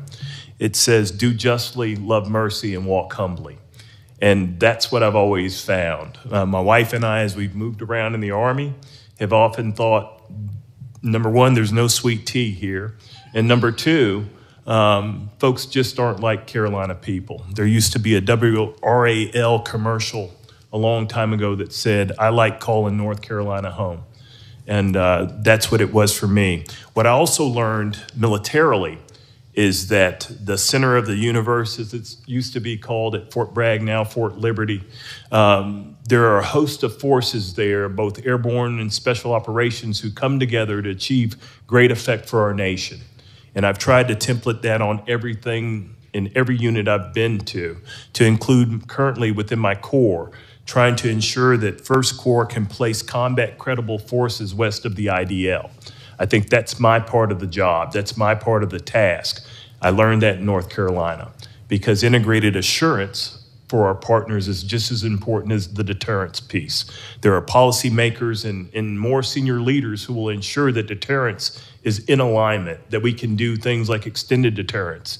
But my job as an operational commander currently is to assure our friends, partners, and allies that we will be there, we'll be present, we'll be engaged, we'll continue to foster human and procedural interoperability to allow them to live and thrive in a free and open Indo-Pacific. Sir. Thank you, General. So what do you, as you look at the growing adversary relationship with China, Russia, North Korea, what does that growing relationship between our adversaries, what challenges and opportunities does that present? Yes, sir. So, Senator, one of the things I look at is where are the fissures in those relationships? Yeah. There is no true alignment of and I'll just say simply, Senator, we are the partner of choice for a reason. Because we look at, as a nation, we generally look at the interest of those we're working alongside, and where that intersection lies, we begin to work from, that's our point of departure on building a relationship. The relationship between the DPRK, China, and Russia seems to be far more quid pro quo. This is what we need, this is what we're gonna give you in return. I had a great conversation with Chairman Reed yesterday, and we talked about one of the things that's just as important as what's going out is what's coming back in. And I think that's where we have to become more astute in being able to divine what our enemies are doing, what they're receiving, what might come of those things. But I think that being the partner of choice in the region is really what we're after, sir. Thank you, General. General Reed, again, thank you for being here, and congratulations on your nomination. So if confirmed, you'd have responsibility for Military Ocean Terminal Sunny Point in North Carolina, the largest military terminal in the world and a critical ammunition shipping point on the East Coast. So if confirmed, do you commit to staying in close touch to ensure Sunny Point's infrastructure and systems remain modern, cyber resilient, and physically secure? Yes, Senator, I do. It's vital for us. Well, thank you. I look forward to many conversations about that and hopefully working together with both of you. Thank you both. Thank you, Senator Butt. Senator Duckworth, please. Thank you, Mr. Chairman. Good morning to both of our witnesses. Welcome to you and your families, and congratulations on your nominations. General Reed, thank you for our conversation last week, and if confirmed, I look forward to working with you to ensure that TRANSCOM is resourced at the levels necessary to project and sustain the joint force that at our nation's choosing. This ability is key to our strategic deterrence, especially in the Indo-Pacific AOR. I am very proud of TRANSCOM, proud to host it in my home state with its headquarters there at Scott Air Force Base. I am the fiercest advocate for TRANSCOM on this committee and the work that you are doing there at TRANSCOM to support operations around the globe, including in Ukraine, the Middle East, and Indo-Pacific region is second to none. Now, as the Global Patient Movement Manager for DoD, TRANSCOM has a vital role in providing medical care for our service members through designated aeromedical evacuation hubs and patient reception areas. This role is critical for moving a large number of service members from overseas theaters to treatment centers in CONUS. I've discussed the need to improve DoD's medical readiness in the Indo-Pacific with every service chief and combatant commander who comes before this committee. And I would like to discuss my FY25 NDAA proposal to create an Indo-Pacific medical readiness program, and it was included in the SASC committee markup. This proposal would address current gaps in the DoD's medical capacity in the Indo-Pacific region. It is aimed at ensuring our nation's service members, as well as their families, have access to high-quality U.S. standard medical care throughout the region. The program would authorize DoD to access foreign medical facilities in the Indo-Pacific, and DoD would work with our allies and partners to accredit those facilities, thus increasing the number of available medical facilities DoD personnel would have access to during peacetime and in the event of a conflict abroad. I'm going to direct my question first at General Brunson. General Brunson, DoD already has a version of this in the Republic of Korea. In fact, it is the only place where we have this arrangement. In fact, the United States helped set up the Aju Trauma Center in Suwon, and it was modeled like a U.S. trauma center because there is a doctor there, Dr. Lee Guk-jong, who received training from U.S. surgeons, and he set up this level 1 trauma center there to U.S. standards and is JCO certified. And in 2017, he was able to leverage that training that he received in the U.S. to treat the North Korean soldier who defected at the Aju Trauma Center, saving his life. General Brunson, if confirmed, can you speak to how you would leverage my Indo-Pacific Medical Readiness Program and speak to the significance of DoD having access to ROK medical facilities that meet U.S. standards in the event of a kinetic conflict? Yes, Senator.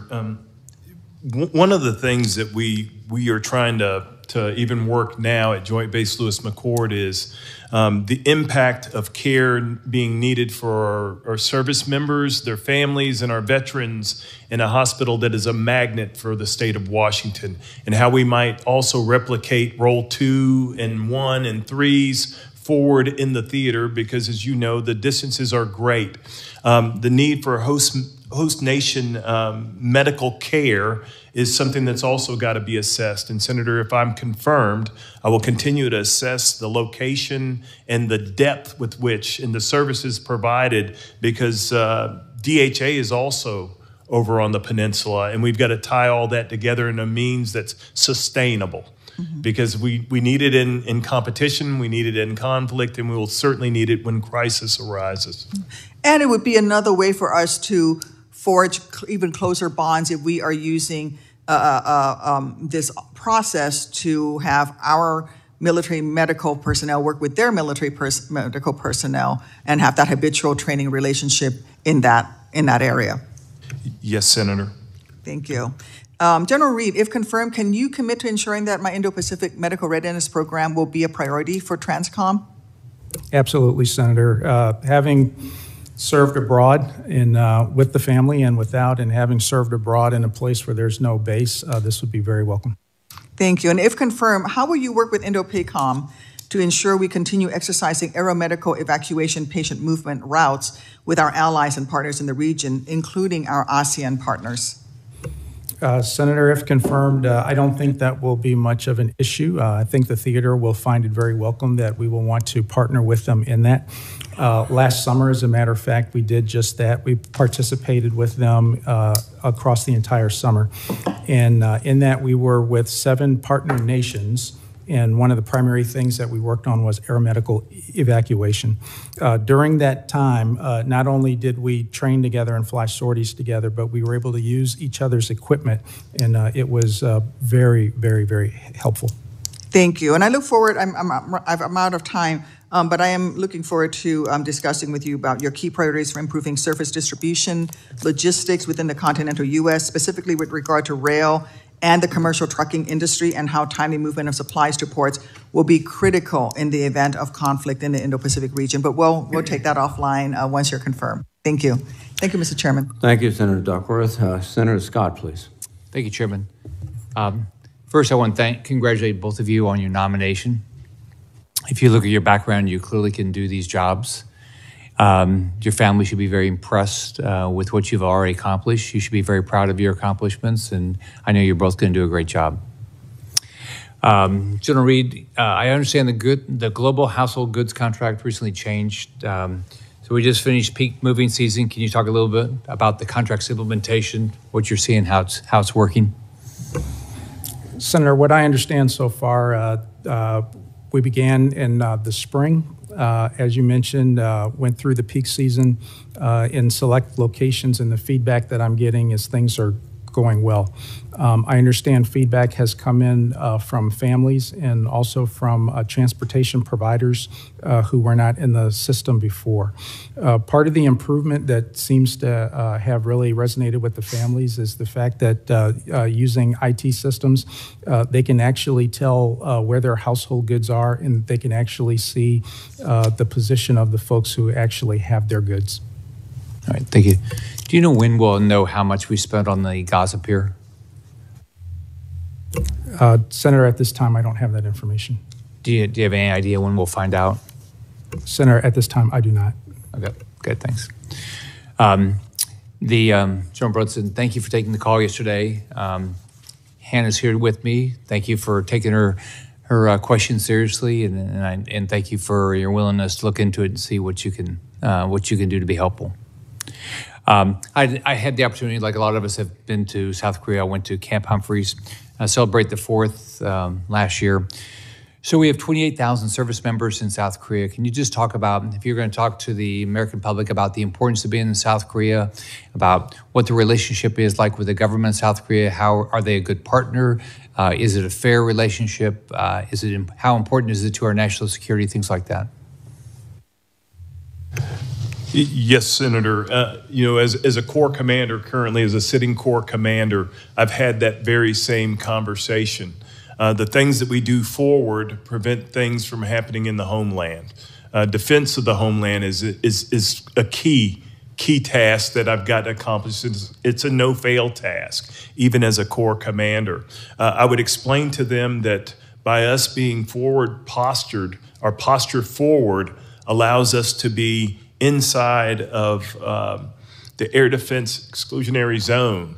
It allows us to be able to, if need be, move to conflict. It allows us to establish for ourselves posture and protection and sustainment that our homeland not be brought at risk. It's one of those things that you'd be hard-pressed to get someone in St. Augustine, where my family lives, to understand, but it should be of supreme importance to them that there are men and women, 28,500, which is the floor, not the ceiling, who are there prepared to not only defend our ally in Korea, but to defend, really support and defend the Constitution of the United States and defend her people wherever they might be. I would also tell you that there's something to be said for the will and the resolve of a nation when we take our families and place them in that same environment and trust their care to not only our ally, for our ally doing what they say they're going to do, but for us to be good for what we say we're going to do as well, sir. How is South Korea a good partner? Yes, sir, they are. And do you feel like they bear their part of the burden? Sir, when I look at the way that APS-4 is maintained, when I look at Camp Humphreys itself, which you've seen, those are facilities the likes of which we don't even have on Joint Base Lewis McChord right now. We're moving toward it.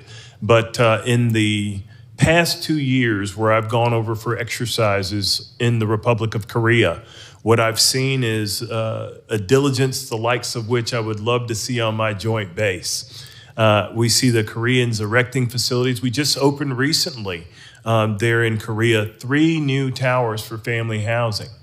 And that says something when those things go from decision to design to actual brick and mortar going up. So yes, Senator, I would say they are good partners and friends. Senator, if I may add, they also have a counterpart to Transcom, and that commander has a relationship with ours.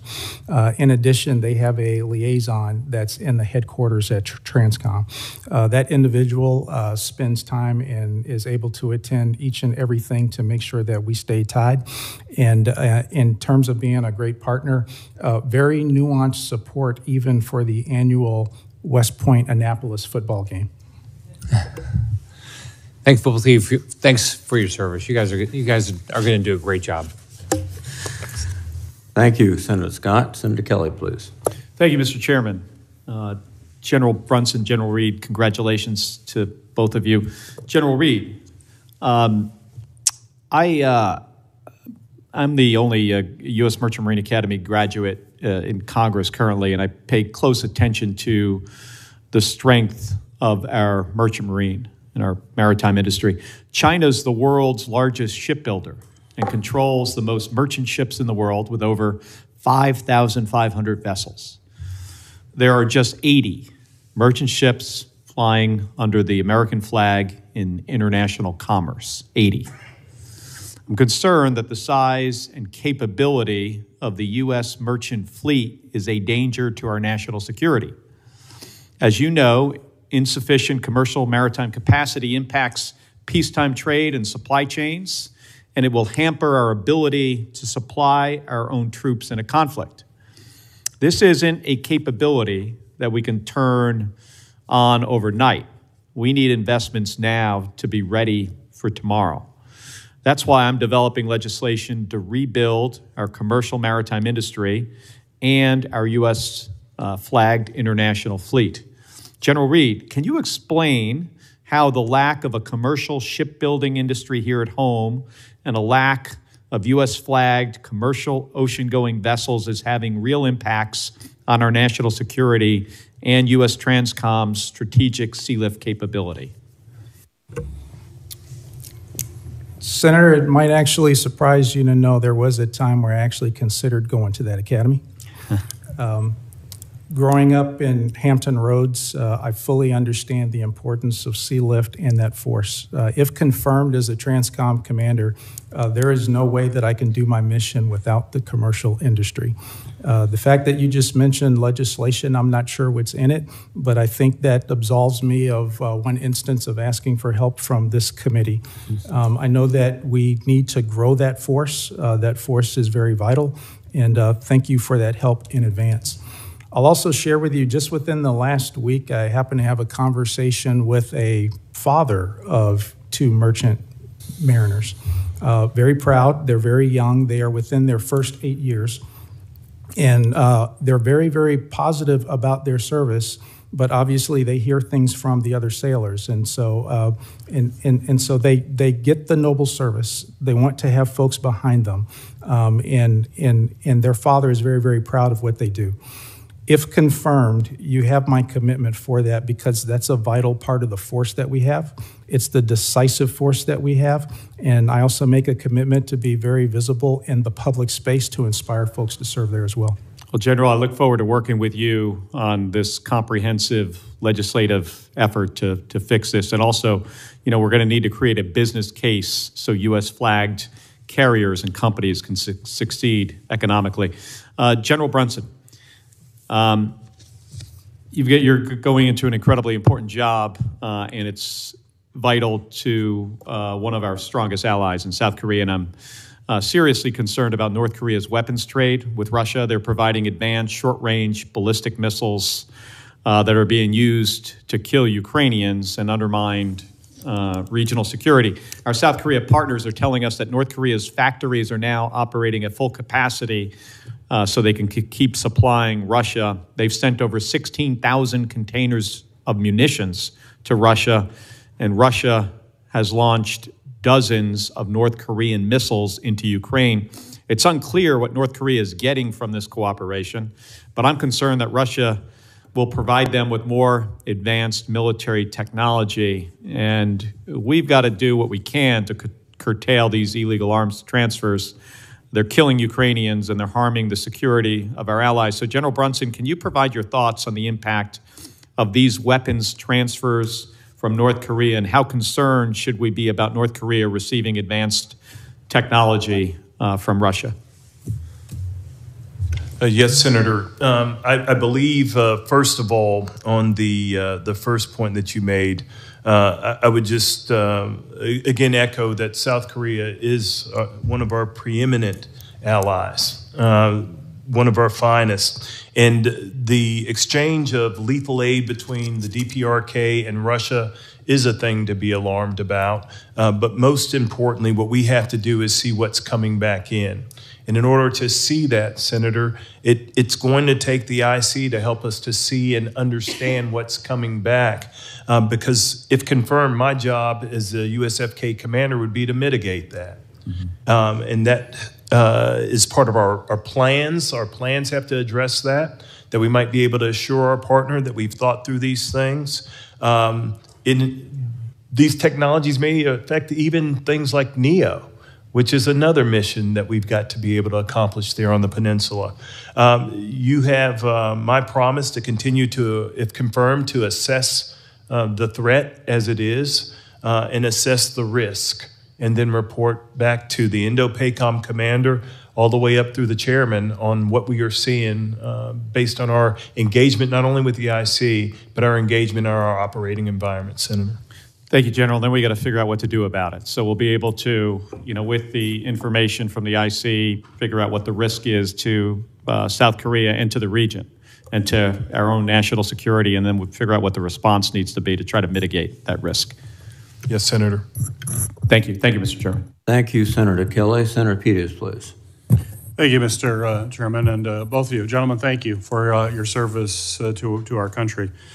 General Reed, during their testimony before this committee, General Alvin and Secretary Hunter shared that the Air Force is exploring using KC-46s as a communications node in addition to their tanker responsibilities. And they've explored that during a recent Mobility Guardian exercise, I believe. I believe this is a positive step, and I've been pushing the Air Force to think outside of the box about the potential for KC-46 refueling tankers to use and command perhaps collaborative combat aircraft in far-ranging missions. So my question for you, General Reed, is how do enhanced communication capabilities on our tanker aircraft assist TRANSCOM's global missions? And additionally, how can TRANSCOM work with the Air Force to plan for potential CCAs and KC-46's interoperability?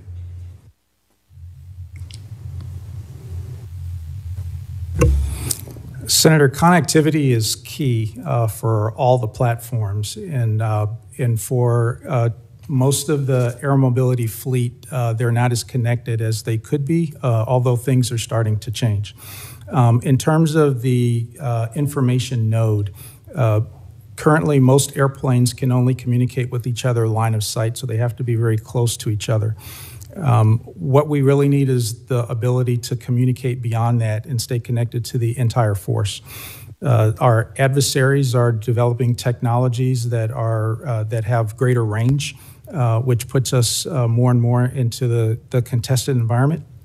But we're going to have to be there, and we're going to have ways in order to make sure that we can open up an opportunity to continue to support the joint force. In that communication node, it not only allows the crew to be aware of what's going on in the space, but in the absence of others who cannot control, they can actually contribute to the fight. And so that's incredibly key. Senator, to your question for CCAs, a little bit premature for me to determine what's in that space, but I'll tell you, if anything is in the air and it can respond to the needs of the joint force that's in the air and can contribute to survivability, absolutely, I'll take it. Great. Thank you. Thank you. General Brunson, I recently returned from South Korea with several of my colleagues where we met with government and military officials there. And we were fortunate to see firsthand the importance of this relationship to a free and open Indo-Pacific. While there, among many topics that we discussed, we also discussed the growing cooperation between American and Korean universities and government organizations.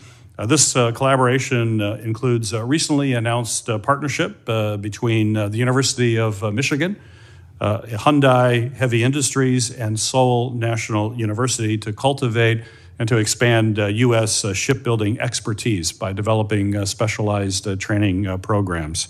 So my question for you, sir, is if confirmed, how will you use your role as commander for the U.S. Forces Korea to expand and foster similar relationships between Korea and the United States? Yes, Senator.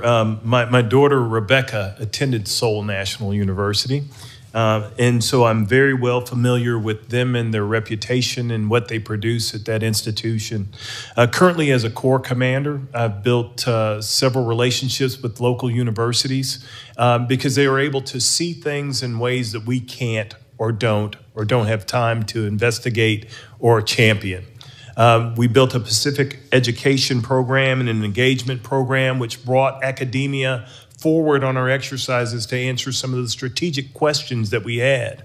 I would very much see myself leveraging the brain power of institutions not only in Korea but here in the United States to help us solve some of our most compelling issues. It's one thing to just use PEMTech or the Pacific multi-domain training and experimental capability. It's another thing entirely to think about new ways of doing things. I think academia can help us to challenge some of our assumptions and at little cost, truthfully.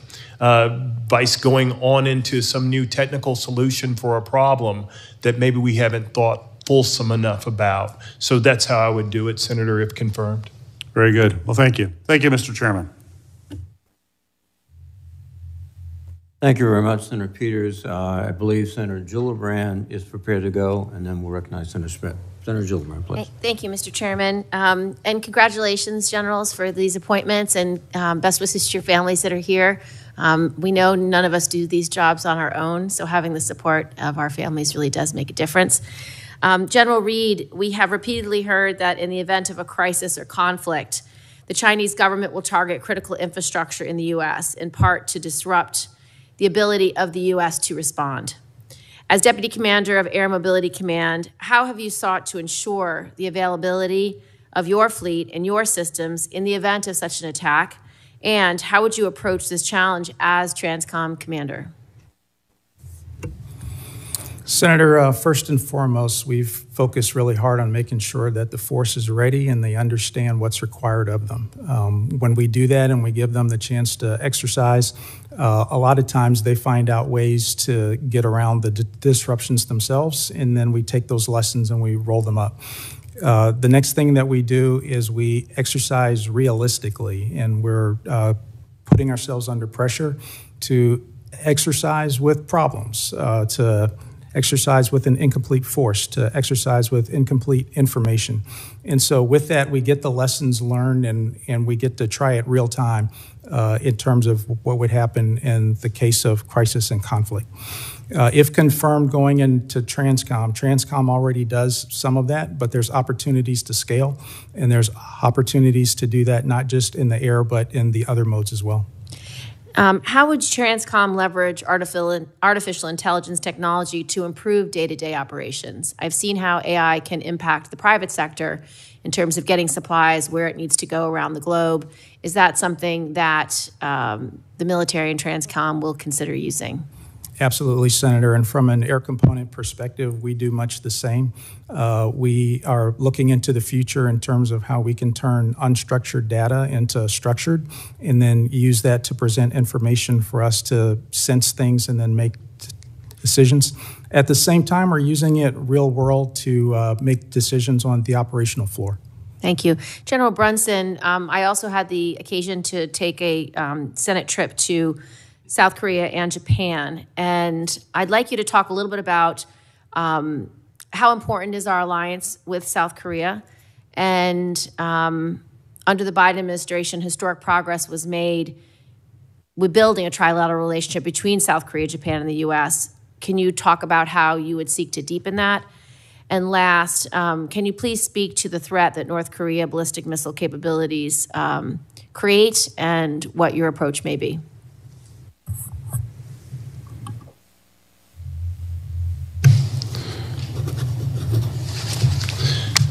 I think I got it, Senator. The relationship is very important, especially, Senator. One of the things that we have to look at is opportunities vice the challenges presented by malign acts. And we have to separate the acts from the actors who are involved in the things going on in the region. And if we do that, what we start to understand is, what we discover is that the impacts are felt by nations around the region. Indo-PACOM says a free and open Indo-Pacific is what they are charged to provide. And we do that for our friends, partners, and allies in the region. The relationship between the ROK and the Japanese is huge. We just had our chairman over there conducting a historic trilateral meeting. I think also what it does is it changes the math problem that is DPRK sitting in the north, moving south, and the Republic of Korea sitting in the south, going north with CFC. It changes that. I think that more often than not, as malign acts happen in the region, it draws nations, like-minded nations together. And the Japan, U.S., Republic of Korea, relationship can serve as a magnet for other nations that just want to live. They want to fish in the waters off their coast. They don't want to be threatened. They don't want to be under duress every day. So the true importance of that is showing nations that they can stand together outside of a large construct that says this is who we are and this is what we do, but just folks who come together, stitching together those mutual defense treaties that exist in the region and saying, we're going to be there. We're going to assure you that we will be there and we will do the things as a nation that we said we were going to do. We'll demonstrate our resolve there, ma'am. Thank you. Thank you, Senator Gillibrand. Senator Schmidt, please. Thank you, Mr. Chairman, and congratulations to you both. I missed the intro, but I guess this is your families back here. Congratulations. I know that Senator Peters, I think he asked you, General Brunson, this question, so I want to pose it to you, General Reed. I was also on that trip to Kodal to South Korea, or to Republic of Korea and in Japan. It was illuminating. A topic that came up over and over was, is relates to our industrial base and making sure we have more shipbuilding and maintenance capacity. What role do you see that Republic of Korea and various entities could play in the Indo-Pacific in helping out in really these capacity issues that we have? Thank you, Senator. I'll tell you, Transcom's role and Transcom's mission is simply not possible with allies and partners. When we talk about being able to deliver to the point of need, especially for him, if he gets confirmed, he's going to be relying on Transcom to make the strategic delivery to then get to where he is and then to bridge the seams to the system that he has. That would not be possible without the host nation that is hosting him. In order for us to fly our aircraft, allies and partners actually give us access to the airspace. And so there are a multitude of contributions that they make just for the access and the basing, but we also rely on them for their infrastructure. And so that's an airbase, that's a seaport, that's fuel storage, and the list goes on and on and on. And so in order to get this job done, having friends and having partners to help is how we win. I also see that as being our fundamental advantage against our adversaries. We simply have more friends than they. Yeah, and General Brunson, if you want to add, I know that you answered this with Senator Peters, so I can get briefed on it later. I don't want to have you repeat yourself, but that partnership is really important, but particularly on this maintenance issue, right? And by the way, our European allies, I think, have a lot to learn about burden sharing from the Republic of Korea. The percentage of their GDP they actually spend on defense, including that new airfield that's been constructed. There's a lot that NATO allies can learn from that. But did you want to chime in on that? Yes, Senator, I did, because what I think Randy brings up, to be quite honest with you, is the transition from strategic movement to operational maneuver. Once something hits the peninsula, there's got to be an operation that takes care of that. We benefit greatly, and I mentioned earlier to Senator Peters' question, APS-4 and how that's maintained in a marvelous fashion for us. But I think that there ought to be assessments done with where can Randy get things to if confirmed, and where do we need to take that as part of the theater responsibility to move to provide onward movement and integration into the theater of that materiel. I had one last question I wanted to ask General Reed. There's been reports, and I know there's been hearings about this, been reports about Chinese cargo cranes at various ports posing an espionage risk, number one, and number two, perhaps even debilitating some of our critical infrastructure, to sort of follow up on Senator Gillibrand's question.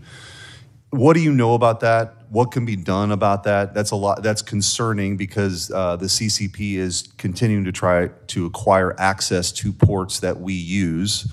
And if either one of you want to chime in on this seems to be kind of a big deal that there's not a lot of discussion about, and just how you see that and some of the things that we might be able to do to thwart those efforts. Senator, I'm aware of the concern. I know that Transcom is aware of the concern, and there are some things that they are doing for that. From the air component perspective, I'm not privy deep into that, but if confirmed, absolutely. That's fair. That'll be something Sure. I'll get into. General? Yes, sir. As we, as you may or may not know, we are wholly reliant on the ports of Olympia, Tacoma, and some a little bit further north of us as far as SPODs go within Washington State. We've taken, we recognize the fact that the vulnerability is the ports and the networks at the port. Your internet might be more secure than in your home than it is at some of our ports and facilities. And so I think that wherever we are looking to push men, women, and material from, we've got to look at how do we harden those sites that they might not be vulnerable.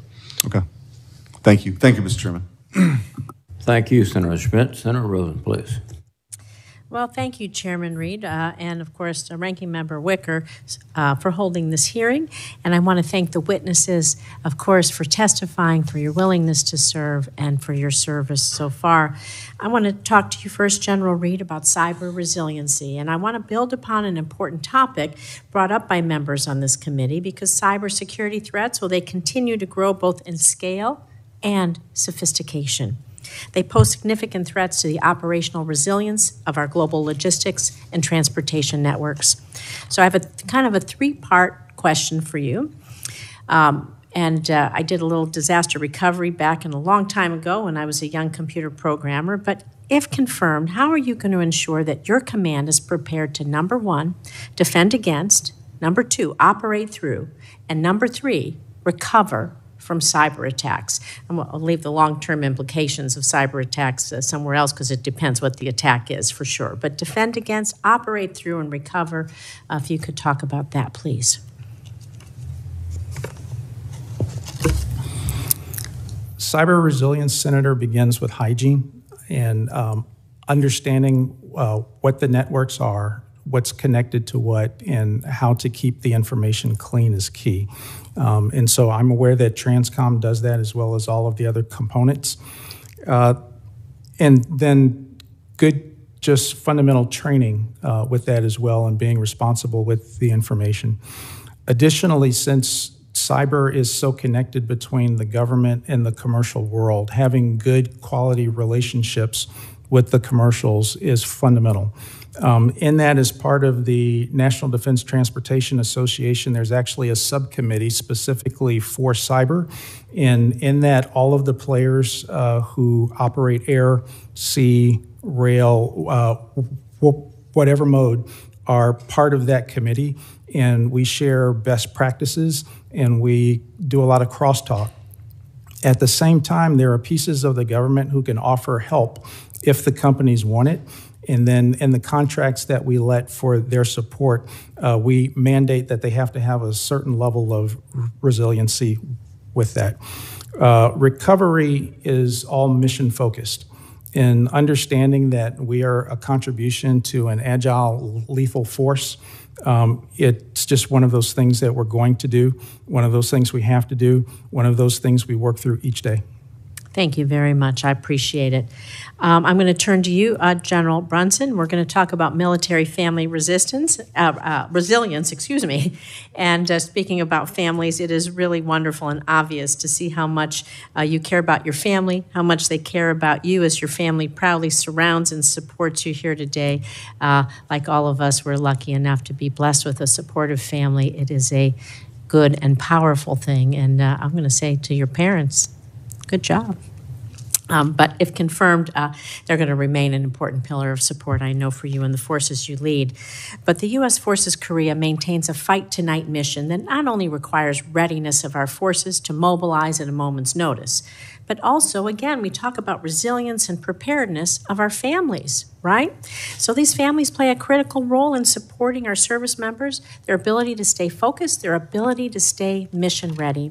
So some U.S. forces in Korea are accompanied by their families, not everybody, of course we know that, but in both scenarios, it's critical for service members to know that their families will be both safe and taken care of should a military emergency arise. So if confirmed, for families that are in Korea, how will you prioritize family resilience, family safety as part of the overall Fight Tonight strategy? And what steps will you take to ensure military families are equipped and prepared for any scenarios that they might be faced during a heightened time of military tension or military conflict?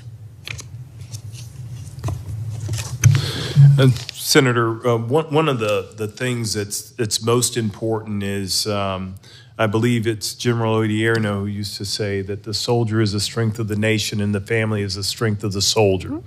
I wholeheartedly believe that, and if confirmed, I think that one of the best steps that I could take is to communicate freely, openly, and often with the families of the affected tri-commands.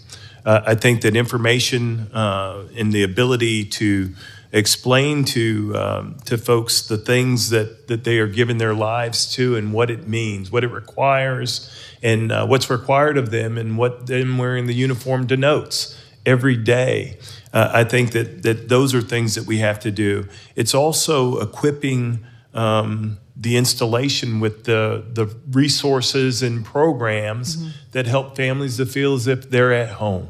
The specter of conflict or crisis is always going to be there, but it's very important for us to have our families there, that soldiers might be stable. That's right. I know for a fact, if confirmed, that my wife and my son are coming with me.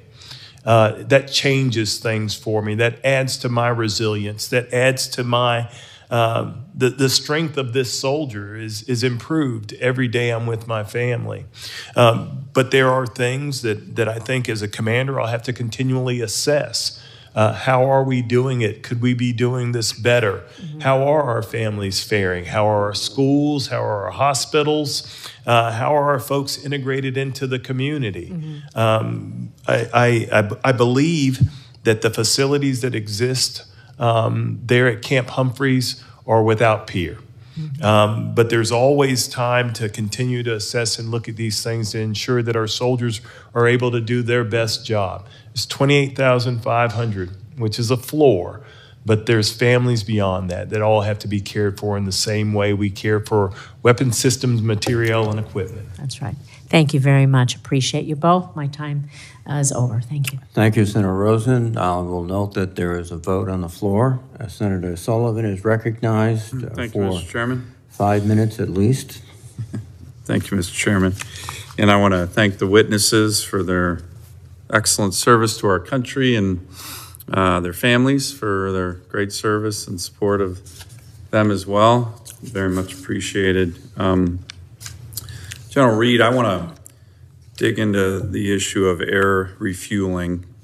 The current TRANSCOM commander, General Van Ovost, testified in her April hearing before this committee that air aerial refueling was among her top readiness concerns. You expressed similar concerns in your advanced policy questions. The importance of air refueling, something that my state of Alaska, is very familiar with. Alaska-based tankers, more than tankers based anywhere else in the country, are currently executing real-world missions in support of our national defense strategy's #1 priority, which is defense of the homeland. As I'm sure you've seen just in the last couple of weeks, our KC-135s, which are associated with our Air National Guard, have been performing at the highest level of readiness, intercepting Russian fighters just last weekend, intercepting joint Russian-Chinese strategic bombers coming into our AIDAs 5 weeks ago, intercepting and shooting down Chinese spy balloons over Alaska. This is all done with our tankers. And then, of course, when we have red flag up in Alaska, the tankers are hugely needed for that massive exercise. It's been going on all summer, Northern Edge as well. And then, as you know, General, any Indo-PACOM conflict there, the forces are going to flow from the lower 48 through Alaska over to the Indo-PACOM. As General Van Ovos said, air refueling is foundational to our nation's power projection advantage. It is our most stress capability. One of my concerns, and if confirmed, I want to get your commitment to work with me on this. I have gone through Air Force leadership, General C.Q. Brown when he was Chief of Staff of the Air Force, the current Secretary of the Air Force, the last Secretary of the Air Force, saying, hey, Senator, we know you need more tankers in Alaska. Makes strategic sense. KC-46s, oh, maybe not. KC-135s, oh, we'll get 4 to you, oh, maybe not. So it's been a real frustration of mine because strategically, the leadership I talked to in the Air Force is saying 100% we need more tankers in Alaska. So what's your view on where we are with regard to tankers for the country in Alaska? And can I get your commitment, if confirmed, to work with me on this? It's been a frustration of mine. Secretary of the Air Force, a couple of years ago, General C.Q. Brown, a couple of years ago, said, hey, we're not going to do KC-46s in Alaska. It doesn't make sense to me. I had a lot of 4-stars saying, of course we are. But we're going to bring KC-135s there. Now we're not doing that. I'm frustrated. I've been working on this issue for 6 years, and it makes strategic sense what I'm talking about. So can I get your commitment to work with me on this? And if confirmed, because it's a huge issue for TRANSCOM. And by the way, the TRANSCOM service members do such a great job. But do you have any thoughts on this, General? Senator, my reflections on this stems from my years of operating there off and on. And so I know you also have concerns on the operating conditions in the high north and what our outstanding forces do when they're operating up there. In flying transports and air refueling, I fully understand the importance of Alaska, importance of the region. Very, very proud of the airmen who have supported the fighters to protect the country, and very, very valuable piece of land there. Senator, as you can tell from General Van Ovost and the statements that I made in my policy questions, tankers are absolutely vital and fundamental. We cannot maneuver the force, we cannot respond at the speed that we need to without a healthy tanker fleet. And if confirmed, one of the main things I'll do is I'll continue to push and advocate for making that fleet stronger. In terms of where the tankers go and how they're positioned, wherever they need to be, I will ensure that those tankers are there. It's obvious that I will have to work with you, and if you invite me to Alaska, I will certainly be there to see for myself. You're invited to Alaska. Thank you. There you go. So are you, General Brunson. I'm just going to be one final quick question for you, General Brunson. What's your assessment of this new North Korean-Russian strategic partnership. The intel I'm reading is it's more than just kind of a facade. It's quite concerning. Do you have any thoughts on that, General? Yes, Senator. I think that one of the things that we have to continue to look at, we have to continue to try to understand what's coming back. The things that are going out, known, seen, open press and the like. I think as well that as we continue to see DPRK reach to other locations, I think we also have to be cognizant of the opportunities that we have, because there might be a fissure between China and DPRK now that they're looking toward Russia. I think that the quid pro quo relationship amongst the authoritarian colluders, I think that's going to be there, and I think that's the assailable flank that we have to deal with things early and often. I think that there are things in the IC that we can apply to these relationships that we might understand better. And I don't mean this in any martial sense, but there are nodes that could be targetable outside of DPRK and other locations that would help us to understand the illicit trade that's going on amongst these nations. Sir. Good. Great. Good answer. Thank you. Thank you. I look forward to supporting both of you, gentlemen. Thank you, Mr. Chairman. Thank you, Senator Sullivan. Senator Scott, you have no further questions. Well, I must confess that throughout the morning, I've had this strange feeling being addressed as General Reed. I was promoted, but I realized that's not the case. So, gentlemen, both, I wasn't addressed, you were, sir. Both of you have done an outstanding job. You have the experience, the background, and the values which are essential to your roles, and I look forward to a speedy confirmation. With that, I would adjourn the hearing. Thank you.